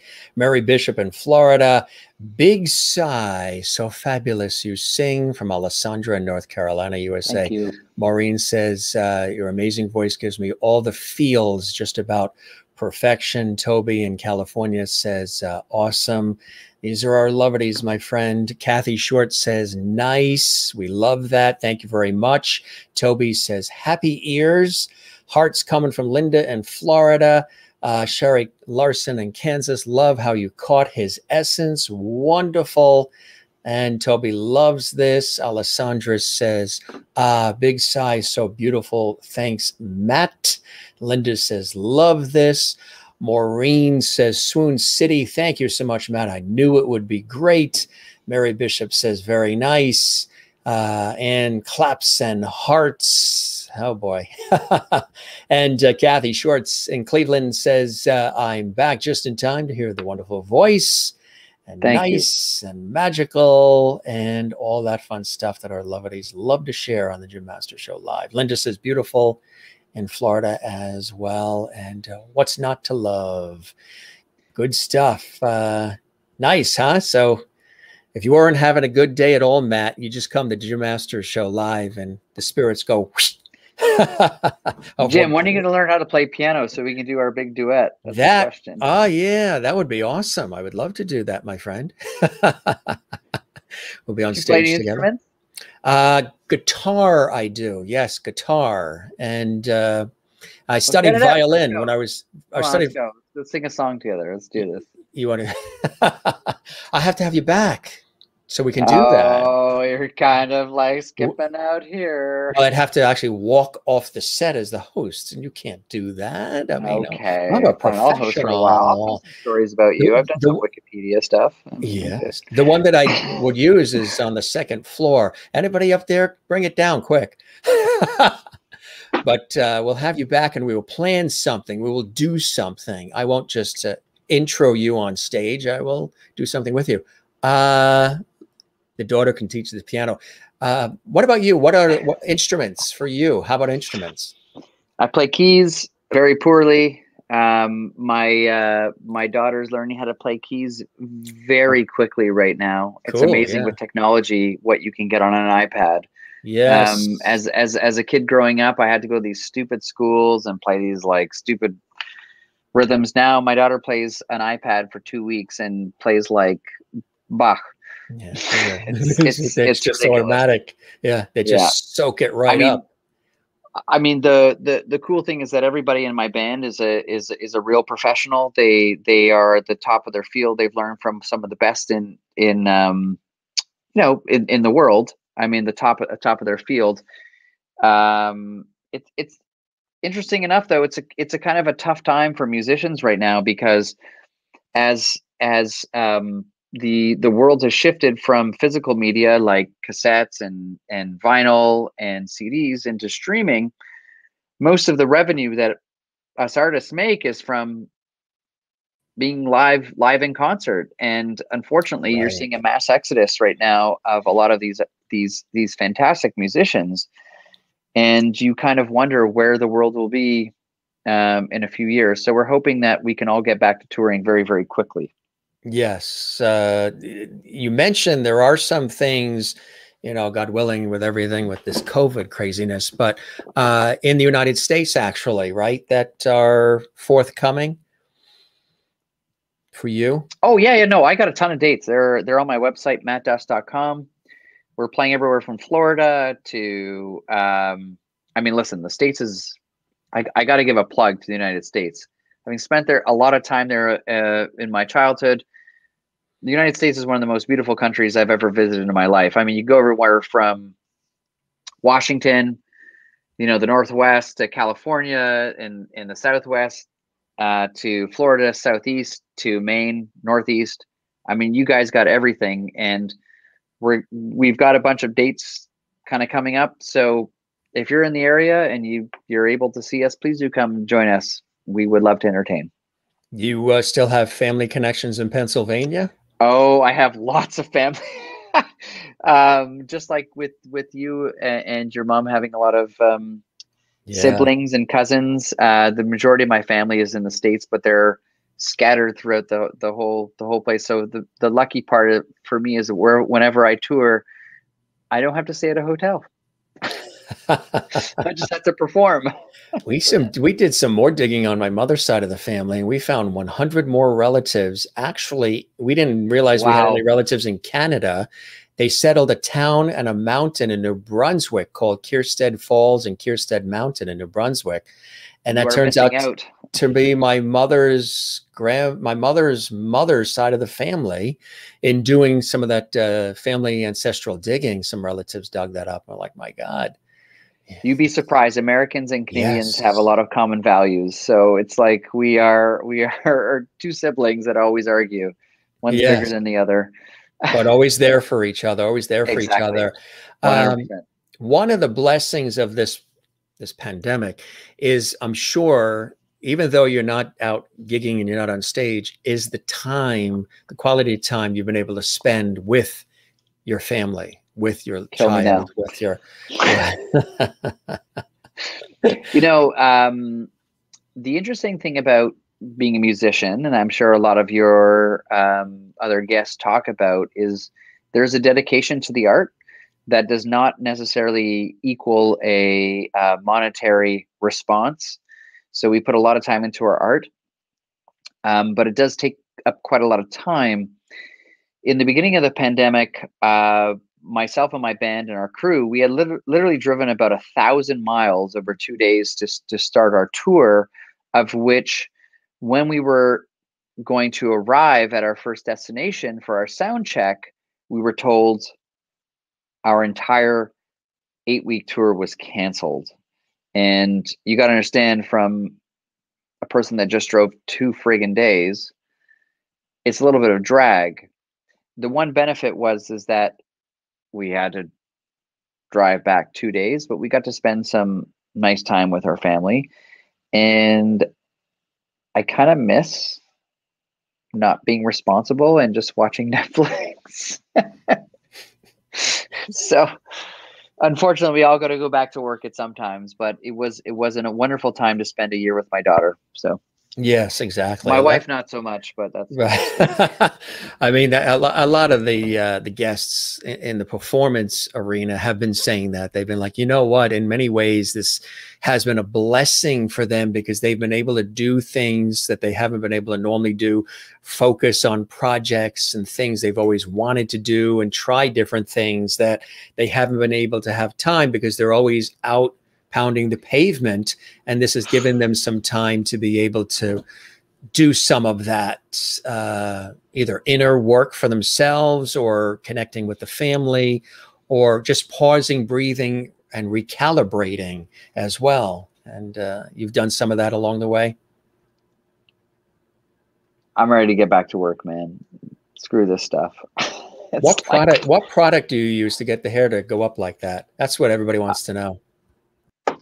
Dude, I literally woke up. This is what my hair looks like. It just does this. I don't know. There we go. Does that look better? There we go. It's back to normal again. I used to have that product, but I ran out of it. I got to get another order of it. You know, next time I get a haircut, I'm going to send you some. I think it looks cool. It looks good. You can enjoy it. I like it. It looks cool. Now is everybody happy that you got that question answered? Yeah. I know everyone makes fun of my hair. It just doesn't do anything. No, I think it looks cool. It looks absolutely cool. So you got some gigs coming up. That's good. Congratulations. And we do have gigs. It's a little bit of a problem though. It's like most of our shows for next year, they're already talking about postponing again, which kind of sucks. The Delta bit. It's just like, you know, not to get too much into the whole thing that's going on, because I'm sure everyone's sick of it right now. But it's, you know, at the end of the day, what we do as a career, what musicians do, what theaters do, there is a monetary side of it, and it can become quite troubling when, you know, look at all the restaurants that have had to kind of endure during COVID. It's been a challenge for them to stay open. So obviously we as musicians, us as entertainers, promoters, we want to get back to work. So the only thing I'm asking is that if you see an opportunity to see a show, understand that there are people that really, really want to try twice as hard, 3 times as hard to entertain you. So please do support them. Absolutely. I agree 100%. Yeah. Cause there's a lot. I'm getting paid for this tonight, right? This is the whole thing. Alessandra says the grayish white in your hair looks good. Thanks. I've been trying to get this since I met Tony Bennett. The grayish white. Yeah. That's not pandemic related, is it? No. Oh, well, maybe. We'll find out. That's it. But no, you said it so beautifully too, because you know, sometimes we forget that there's these, you know, if you have a concert venue, there's stores and hotels and restaurants and cafes, and that all depend on what's happening at that baseball stadium, the football stadium, the concert hall, whatever it is. And even, you know, with some of my colleagues in Los Angeles, you know, who are on Hollywood sets and things of that nature, when you have that kind of a scenario stop, I mean, even in my world here in television and radio, a lot of the studios were empty. Television stations, radio stations where I work, nobody in the building. Here it's a 6th-floor television studio, and there's only 5 people in this building, everybody working from home, everybody doing stuff from home. There is going to be some of that's going to remain, I know, with certain types of industries. They're going to just, but I gotta just interrupt you for a moment, and just, you know, because I want to speak directly to your fans who are tuning in. You know, as a young kid growing up, as I said, I listened to jazz as a young kid, instrumental music. I also went to school in downtown Toronto. Again, millions of people. I was in the thrust of the hustle and bustle at a very, very young age. There was a jazz club 1 block away from the school I went to, and I'd always walk past it as a kid. I always wanted the opportunity to go be an adult and to go see live music and live jazz. And I remember I built up the courage to ask this young lady out when I was 18 years old for a date, and we went to dinner. And when we were at dinner, they asked us, say, will you be joining us for the show upstairs? To which I said, yes. They said, well, there'll be a $10 cover charge. You know, this is going back 20 years. It's probably like $100 now. But I was like, absolutely, we'll go upstairs. And sure enough, there was an artist in this club. It only sat about 100 people. A little known artist at the time by the name of Diana Krall. Mm-hmm. And I got to see her perform when she was starting out. So you never know who you're going to see when you go out and see live music. You could be seeing the next Diana Krall. Yeah. Yeah, absolutely. That experience cannot be mimicked. Not at all. Online. Next time might be with 10,000 people. Right. And there's just something about the energy of it all, and it's a tough thing. So I know some industries, that don't require any of that. They'll do the working from home thing, and that works for that kind of business. But other kinds of things, being out there and getting amongst the people is essential. I mean, how's a baseball team going to do it from home? Yeah, exactly. It's just no such thing. When's the next time I'm going to see you? I mean, like, this is all fun and grand, but there's we probably got to go and like see each other in person at some point. I agree. I always say to the guests, we got to break bread. One city, I know I've been to Europe. I've been, like you have, traveled around as well. I have not been to Toronto yet, and I can't believe it. I have not been to it's Toronto. The third largest city in all of North America. So you got to hear that, folks? Known for, besides Matt Dusk, known for, what are a few things for the, this is our travel segment with Matt Dusk and Jim Masters. Is going to tell you a little bit about Toronto and why you should come. Toronto is known for five things. What do you do? What do you do when you go to a city? Like if you're from like Des Moines and you're going to go to New York City, what are you going to do? You're going to walk. You're going to go to restaurants. You're going to go to. You're going to go to a bunch of museums. You're going to go to a bunch of restaurants. You're going to end up in some random bars that are the size of literally your bedroom. And then probably at the end of the night, you're going to probably have somebody invite you to hang out with them on their balcony where you can share stories. I mean, Toronto is a very multicultural Is that what city. you have planned for me when I come? Sounds pretty good. Oh. You know what? You can ask Anne Rutledge. She'll tell you all about all her visits in Toronto.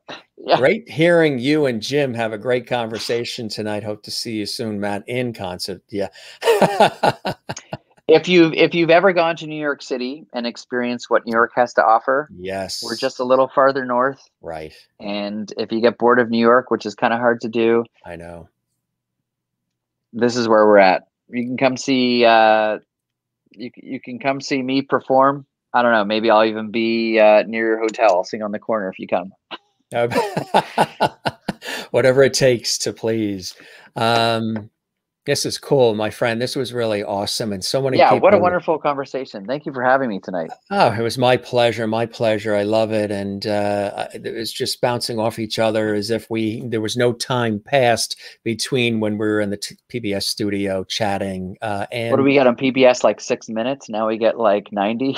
That's one of the things that I love about doing this is because, being communal, being a conversationalist, right? And sometimes those little quick segments, you can get certain things out of it, but not enough.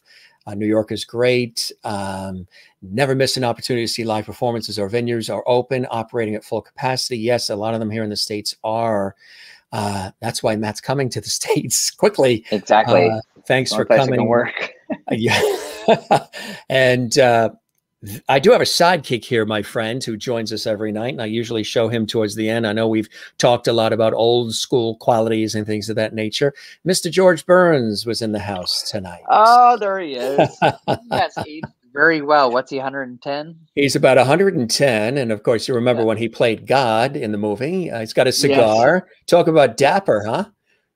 He always said, a handsome man. This is one thing I've learned. He's got the red pocket square too. I love seeing that.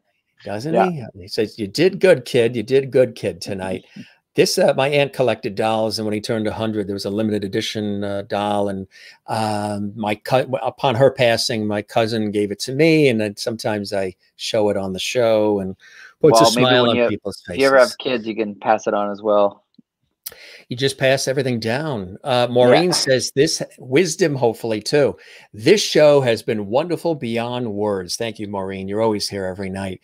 Thank you, Jim, for leading such a great conversation. And thank you, Matt, for treating us to your wonderful music. Thank you, Maureen. You know, you talk about paying homage to some of those folks who like the steel workers and people like that. Maureen on the front lines as a nurse in the hospital system in Arizona during COVID and all of this, the stories she could tell, you know, bless people like Maureen. And she's retiring, I think she said in December. We're all going on a Lovity cruise too. They're all excited about it. We're going to go on a cruise hopefully next year is what we're looking at, with a lot of viewers, and some of the guests are coming too. Super cool. Yeah, if you're not, please do invite me. If you're not booked, come join the Jim Master Show Lovity Cruise. They're all excited about it. Thank you both for a wonderful evening. Matt, love your music and your voice. Sherry Larson in Kansas, and Mary Bishop says, wonderful conversation tonight. Hope to see you in Florida, Matt. Best wishes. Linda says, please do come back, Matt. You have a beautiful voice. Jane, where it's like 4 a.m. in Sweden. God bless you, Jane. You're a lovity. Thank you, Matt. Come back and sing a little more for us as well. I am waiting for Jim to crack out his guitar, and we will do something live on air. That sounds really, that you heard that? He's not going to do it. I can tell you're just sloughing it off. No, not at all. It's about you tonight, Matt. Oh, here we go. Nice try, pal. Nice try, pal. Let's see what else. Oh, Alessandra here says, thanks for coming, Matt. It is great. You guys were wonderful. Like, seriously, thank you for having me, and wonderful meet some of your recurring fans. It's very, very cool to meet the Lovities, right? Yeah. And anybody that watches this later on, because I know you're going to share the links and everything to our Jim Masters TV channel. Anybody that's watching this, that's it. Breaking news, because he made this appearance on the show, they are now booking him in Hong Kong and Australia, Sydney. We have viewers in those places too. No, I gotta take the hose out of my pool. That's is that what that was? Yes. You're being hosed live on air. I didn't know I'd have such a good conversation with you. I thought we'd be done in 40 minutes. Kath, I know. It just lets you know. Awesome. I appreciate it, as are you, Matt. I may see you in Las Vegas, Matt. Kathy in Cleveland. That's vacation time. Thanks for a great show. So she might come out to see you in Vegas. And Alessandra says, hoping to see you coming to North Carolina soon to perform. Yes. Do you know if North Carolina or Vegas or any of those places? Yeah, we usually play. So we are playing Las Vegas for sure. We're also probably playing in Raleigh in North Carolina. Yeah. So we will be around. I'm like a bad penny. Eventually I'll show up.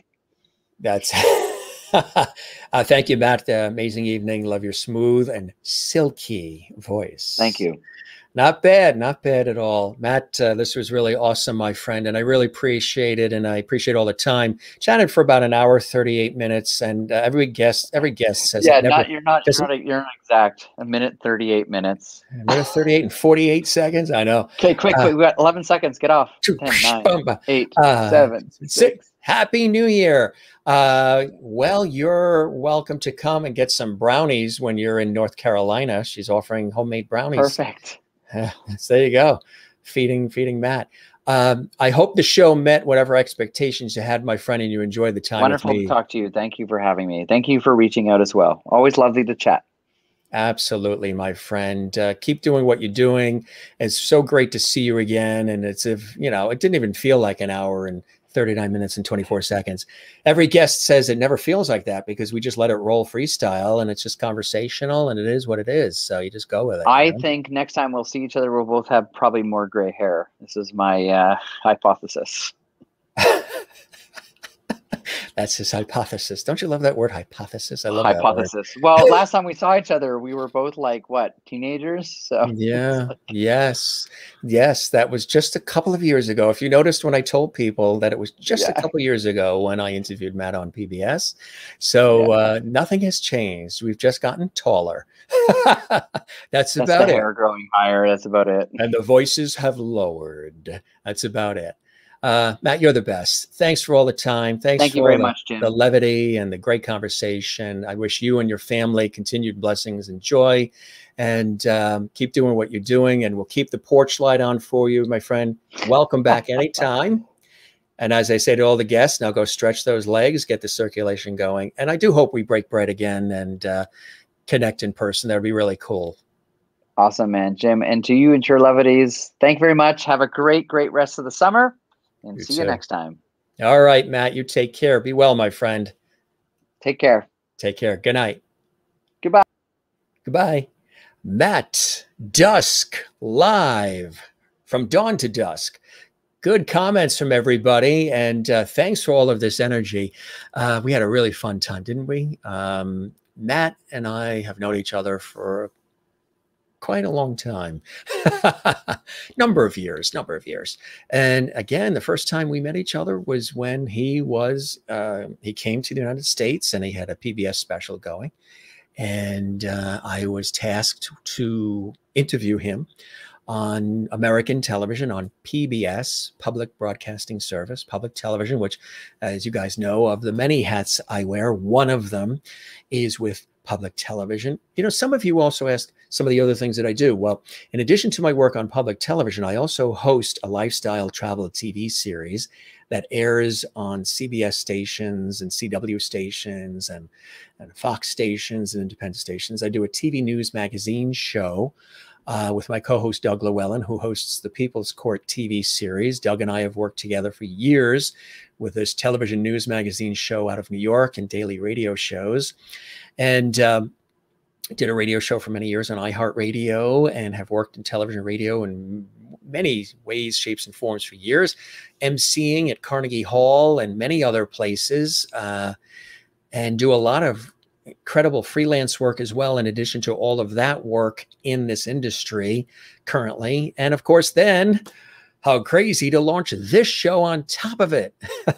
This show is like a full-time experience, and I love every second of it. It's a lot of work putting it together, getting everything, you know, just a lot of work. I was working up to the last second all day today. I was on the air on the radio with my professional work, interviewing several guests in New York. And then here we are with all of you, Matt in from Toronto. And we had a fun time. Neither one of us are old. However, we're a little older maybe than we were when we first met. So I would say that Matt and I are seasoned veterans of what we do. That's a good way to put it, right? We're seasoned veterans of what we do. It was fun. We had a lot of laughs tonight and good times. It was just like hanging with a buddy. And as we've said, he's very talented. And I got to get myself up to Toronto. You know who's not here? Merlin from Ontario. Merlin, where's Merlin from Ontario?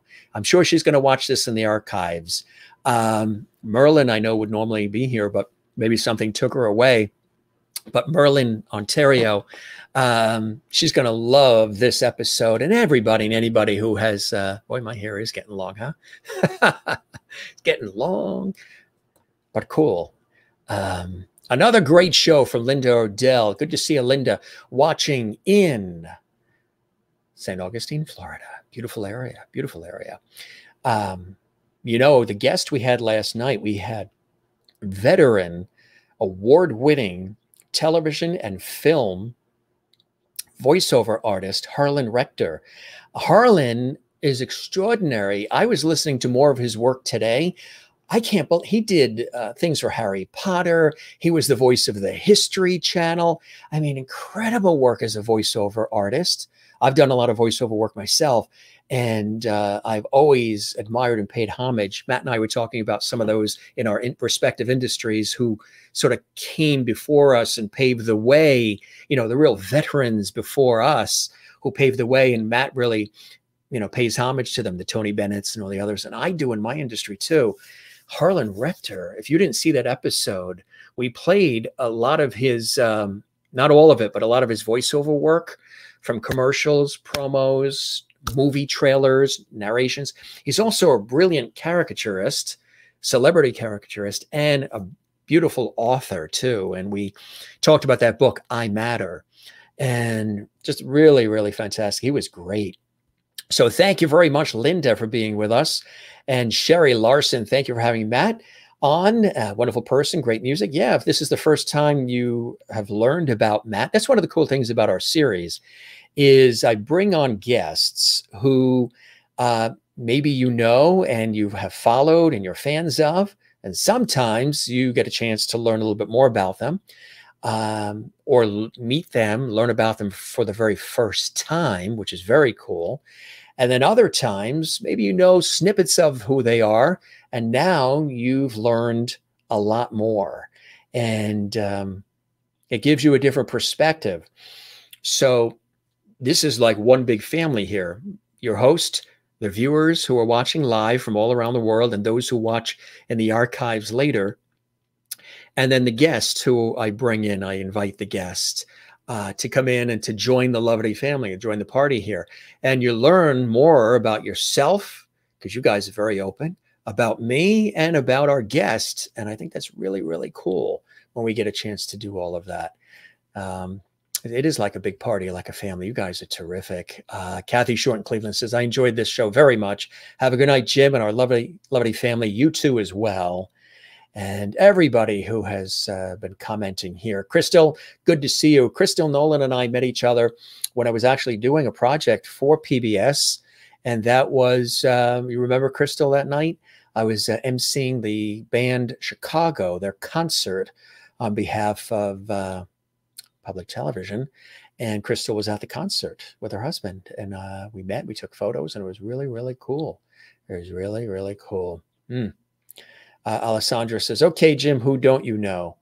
You know, if like Matt and I were talking, when you're good to people and you work hard and you have fun along the way, I mean, it's easy to take things seriously, but if you're good to people, you work hard, you do the right thing, you have fun doing it, you end up staying in touch with a lot of fantastic people. So when I had asked Matt, because I had interviewed him previously on television here in the States, would you like to hop on the show? You know, we have this new show we created, and it's about 461 episodes now, live, just about 7 days a week. He said, absolutely. You know, tell me the time, the place, the date. How do I get on the show? And here he is. And we had a good time. With wine and all. Great show, Jim. Jane, thank you very much. I hope you're smiling, Jane. We're sending you some lovity. I know, yeah, you've been down in the dumps a little bit, and I hope that this show and anything else that we say or do today and going forward puts some smiles on your face, Jane, and lifts you up. Alessandra, same for you as well. Thanks, Jim. That was great. My pleasure. My pleasure.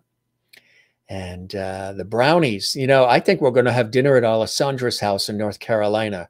She's going to make the tater tot casserole for us. And then she's going to give us homemade brownies in North Carolina. In North Carolina, we're going to have those brownies. Alessandra, do you speak with the Southern accent? See, I can't hear your voice. I try to think of what Jane sounds like with the Swedish accent, and Alessandra and Linda's voice and Anne's voice. You know what we should do? We should have some of you make videos, and you can send us videos, and maybe we can, you know, tell us why you love the Jim Master Show live and some of the things you love about it. And maybe we can play your videos. We have done that. Maureen was on when we had our 1-year anniversary celebration with all those celebrity friends, all those special guests. Remember that incredible 3-hour show we did back in May? If you didn't see that epic 1-year anniversary of the Jim Master Show Live, gang, you got to check that out. It was incredible. We had so much fun. And some of the guests that were on, Kathy Garver, who played Sissy on Family Affair. Allison England was with us. Elaine Ballas. All these incredible folks that were with us. We had Owen Dara, Jason Thompson. I mean, so many great friends that were with us. If you missed that episode, it's all in the archives. Matter of fact, this episode will be archived on our YouTube channel, Jim Masters TV. So make sure that if you want to watch it again, you can see it again. Jane wants me to come to Sweden. As I mentioned, my mother's side of the family, English, Swedish, and French. And then probably if you do some digging, ancestral digging, you never know, you could always find more. And my dad's side is English and Irish. She wants us to come to Sweden because my great-grandmother hailed from Sweden, was a princess, lived in the castle, part of that royal family there in Sweden and Gothenburg. And I'd love to learn. You've been teaching us some Swedish a little bit here as we've been going along, which I think is really beautiful, Jane. Yeah. So Matt wants me to strut the guitar and play with him. I think that's a good idea. Maybe the next time we have him back on the show, we will do that. I think that's really cool. Things are better now for you. Perfect. Perfect. You heard from Ryan and you heard from Jim, and you're feeling better. Perfect. Perfect. We're all welcome to go to North Carolina and have some tater tot casserole and some brownies with Alessandra. I love that. And you remember it was a great night at the Chicago concert, wasn't it, Crystal? Absolutely. Thanks, gang. You guys are terrific. All of these great comments. Maureen says, I was in a good mood at the beginning of the show, but now I'm in an even better mood. What a fantastic time. It went way too fast. Perfect. Thank you. Thank you. Thank you, Maureen. I love comments like that. It lets us know we're doing something great here. We're inspiring. Thanks, Jim. That was great. Thank you very much as well. Couple more. Great show. Good night, everyone. Thank you as well. And Alessandra speaks with that Southern accent. So North Carolina, we're going to come to the Carolinas. And we're going to have some tater tots and brownies. How do you say brownies? How do you say brownies with a Southern accent? Brownies? I'm not sure. I'm going to have to, maybe I'll do this whole show with a Southern accent. I'd like to do a whole episode in Spanish. I took Spanish in college and I forgot so much of it. I have all of the, audio CDs you can put in the car and you can listen to and sort of remember some of the Spanish words. I'm thinking about taking maybe an adult ed course or something, or I want to be bilingual and I'd like to do a couple of segments in other languages, Spanish, maybe French. You want me to do it in Swedish? Actually, there are a few words. I don't remember them now, but there were a few words I remember hearing said amongst the family that are Swedish. I do like Swedish meatballs. Sherry Larson says, good night, all sweet dreams. You as well. Maureen always wants that big, tight, lovey hug. So there you go. Big, lovey hugs to one and all. Now how I treasure being a member of this squad called the Jim Master Show Live Lovety Squad. And love you all. And wasn't it cool? Matt enjoyed being a lovety tonight as well. Good night, everyone. Good night to my good friend, Jim. Good night to you, Jane. Gang, we have a lot of incredible guests coming up on the Jim Master Show Live. I should have mentioned to Matt, if Matt's still watching or he watches this again later, Dina Martin, my dear friend Dina Martin, is going to be with us. You know, we were talking about some of the legends, Dean Martin, Sammy Davis Jr., Frank Sinatra, Tony Bennett, Andy Williams, and of course, Dina Martin, singer, actress extraordinaire, brilliant entertainer, daughter of Hollywood legend Dean Martin. She's going to be with us this coming Tuesday, actually. This coming Tuesday. Now, gang, it's a special time. It's not the usual time we broadcast live. She's going to be my special guest. I'm so excited. I've had an opportunity to, be at various events with Dina and her husband, John, and I think the world of them. They are dear friends with two guests, actor Tony LoBianco, who is a dear friend, and Elise LoBianco, his beautiful wife. They were on our show. They're friends with Dina and John as well. Dina is going to be with us next Tuesday at 4 p.m. Eastern, 1 p.m. Pacific, live. And we're so excited about that. That's going to be really, really cool.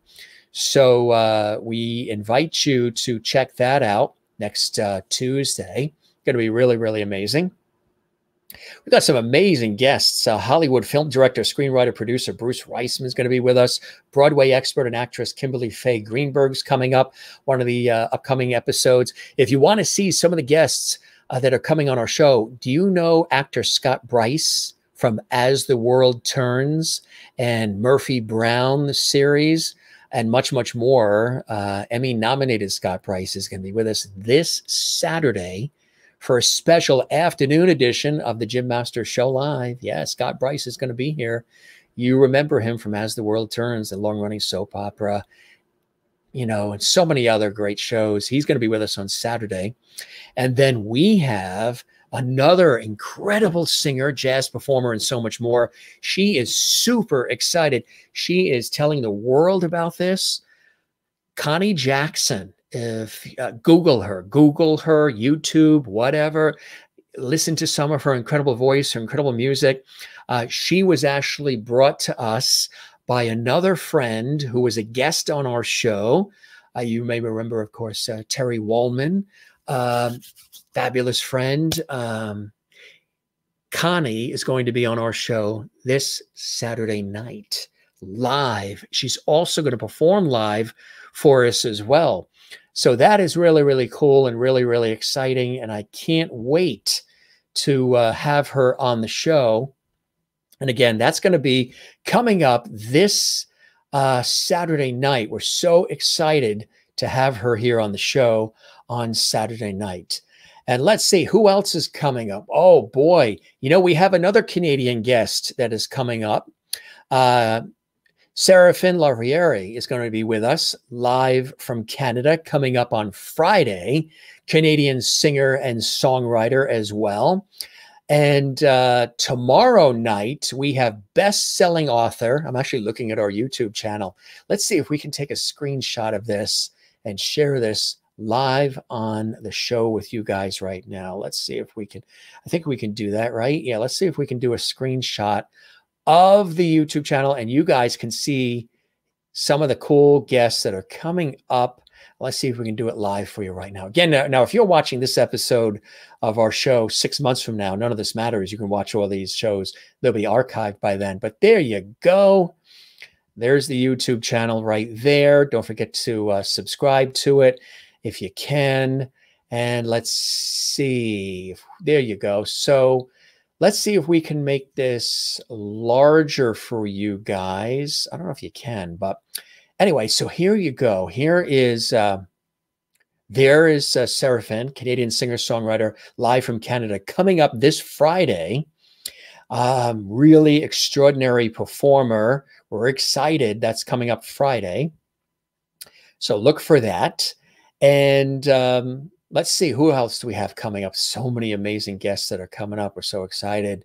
It's kind of cool how we're doing this, right? We're sort of doing this live on the spot. What show is going to do this for you, right? If you have missed some of our past guests, check them all out. Connie Jackson is with us as well. Let's see, is that showing up? Yep, there she is. There is Connie Jackson. Let's see, can we make that bigger? No, I don't think we can. But there you go, singer and actress Connie Jackson, extraordinary. Connie Jackson's going to be with us on Saturday night. She's award-winning, and she is really excited. She's going to be with us on Saturday night. We're pulling this up from our own YouTube channel, which is kind of good. And you guys that are still here having fun with us, we appreciate it. Let's see. Who else is coming up? This is sort of like looking through a Rolodex here. And of course, Lynn Constantine, she's amazing. She's a best-selling author now. Her pen name, you might not know her as Lynn Constantine. She and her sister, they both go under this same pen name of Liv Constantine. And best-selling author, going to be here tomorrow night. And that is going to be amazing. Again, this is all, you can see all of this on our YouTube channel, which is really, really cool. So again, check some of these cool things out. And all the other guests that are coming up. We've got a bevy of guests coming up next week as well. Crystal says, good night, Jim and everyone. Levity hugs, Crystal. I love that. Jane says, good night, everyone. Good night, my good friend Jim. Good night to you, Jane. Alessandra says, how about doing a travel show and visiting some of the Levity family and doing shows from their home?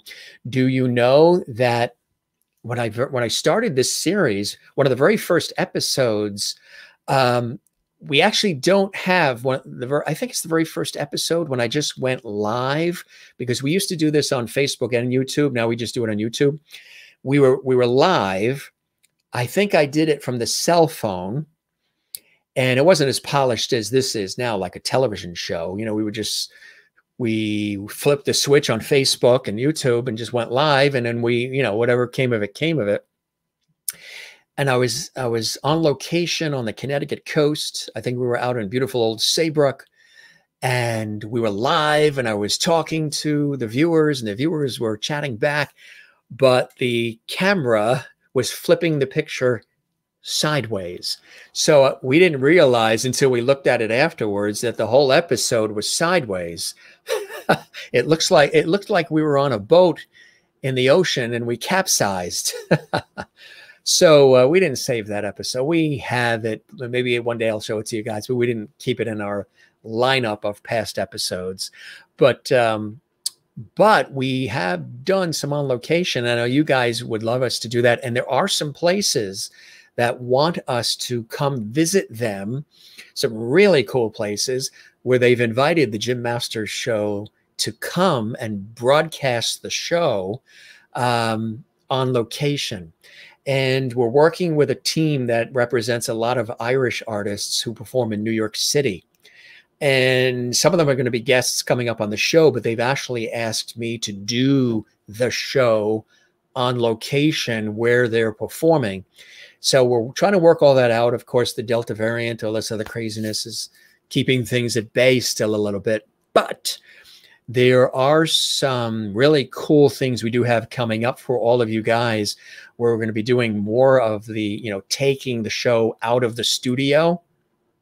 Because again, this isn't just an interview show where I just interview a guest, I pre-record it and upload it, and that's it. This is a live, living, breathing entertainment variety talk show series, like a television show. So we want to go on location. I do pop-up shows. We've done holiday episodes. You guys know all that. We have the viewer interaction. It's really different and it's very special. We're very connected with you, the viewer, the audience. And, and sometimes that takes time. That takes even longer to build because, we could just throw a quick video up, and edit it and that's it. But all this work I've done on TV and radio, I love live and I love interacting with an audience and getting feedback and the energy. So that's why I love having all of you here and our guests here live. Sometimes, if a guest isn't available when we're live, we can pre-record. I'm going to be taking some vacation. We haven't taken vacation in a long time. I mean, a really good vacation, at least a minimum of a week. And so we're going to be taking that soon and then have some shows that we have pre-created for all of you with amazing guests that will be airing. So you'll still have a great time with amazing guests. And Maureen says, what a fantastic lineup. Thanks, gang. We toast all of you. We love all of you. And you mean the world to us. Once again, we thank our buddy Matt Dusk for joining us here on the Jim Masters Show Live. It was terrific having him here. Cool time, lots of great music, lots of great chat, and laughs too. Lots of laughs. And there he is here. I should have asked him about the bathtub photo. Cool shot. Drink in tow. I like that jacket too. And it was cool having him on the show. And always, as we say, a blessing having you here. If you haven't subscribed to a YouTube channel, we would love it if you do. As we say, don't forget to smile. Don't forget to share the lovity. Don't forget to find your Zen place. Mine is with loving family and friends, as well as cycling. I'm a cyclist. I love tennis. I love music, writing, gardening, sports, baseball, food, and swimming in the ocean. This is the Atlantic, the beautiful Atlantic, and swimming, surfing, boogie boarding, sailing in it, floating in it, all of it. Got to drag me from that ocean. And my work in television, radio, stage, and film. Love all of that. Over the years, that's a Zen place as well. You're watching the Jim Masters Show live, entertainment lifestyle talk show series on our YouTube channel, Jim Masters TV, which is a channel dedicated to entertaining, informing, educating, and inspiring. Gang, you are the best, whether you're watching live or you're watching this later on in the archives. Thanks for being with us. If you enjoyed this episode or any of the episodes, give it a thumbs up. Thanks to those of you who have been doing that. We've been noticing that. That really is magic for us. And also leave a comment if you enjoyed this episode as well. Night, everyone. Night to you as well. Alessandra with her tater tots and delicious brownies in North Carolina. Good night, gang. We love you all again. We'll talk to you real soon.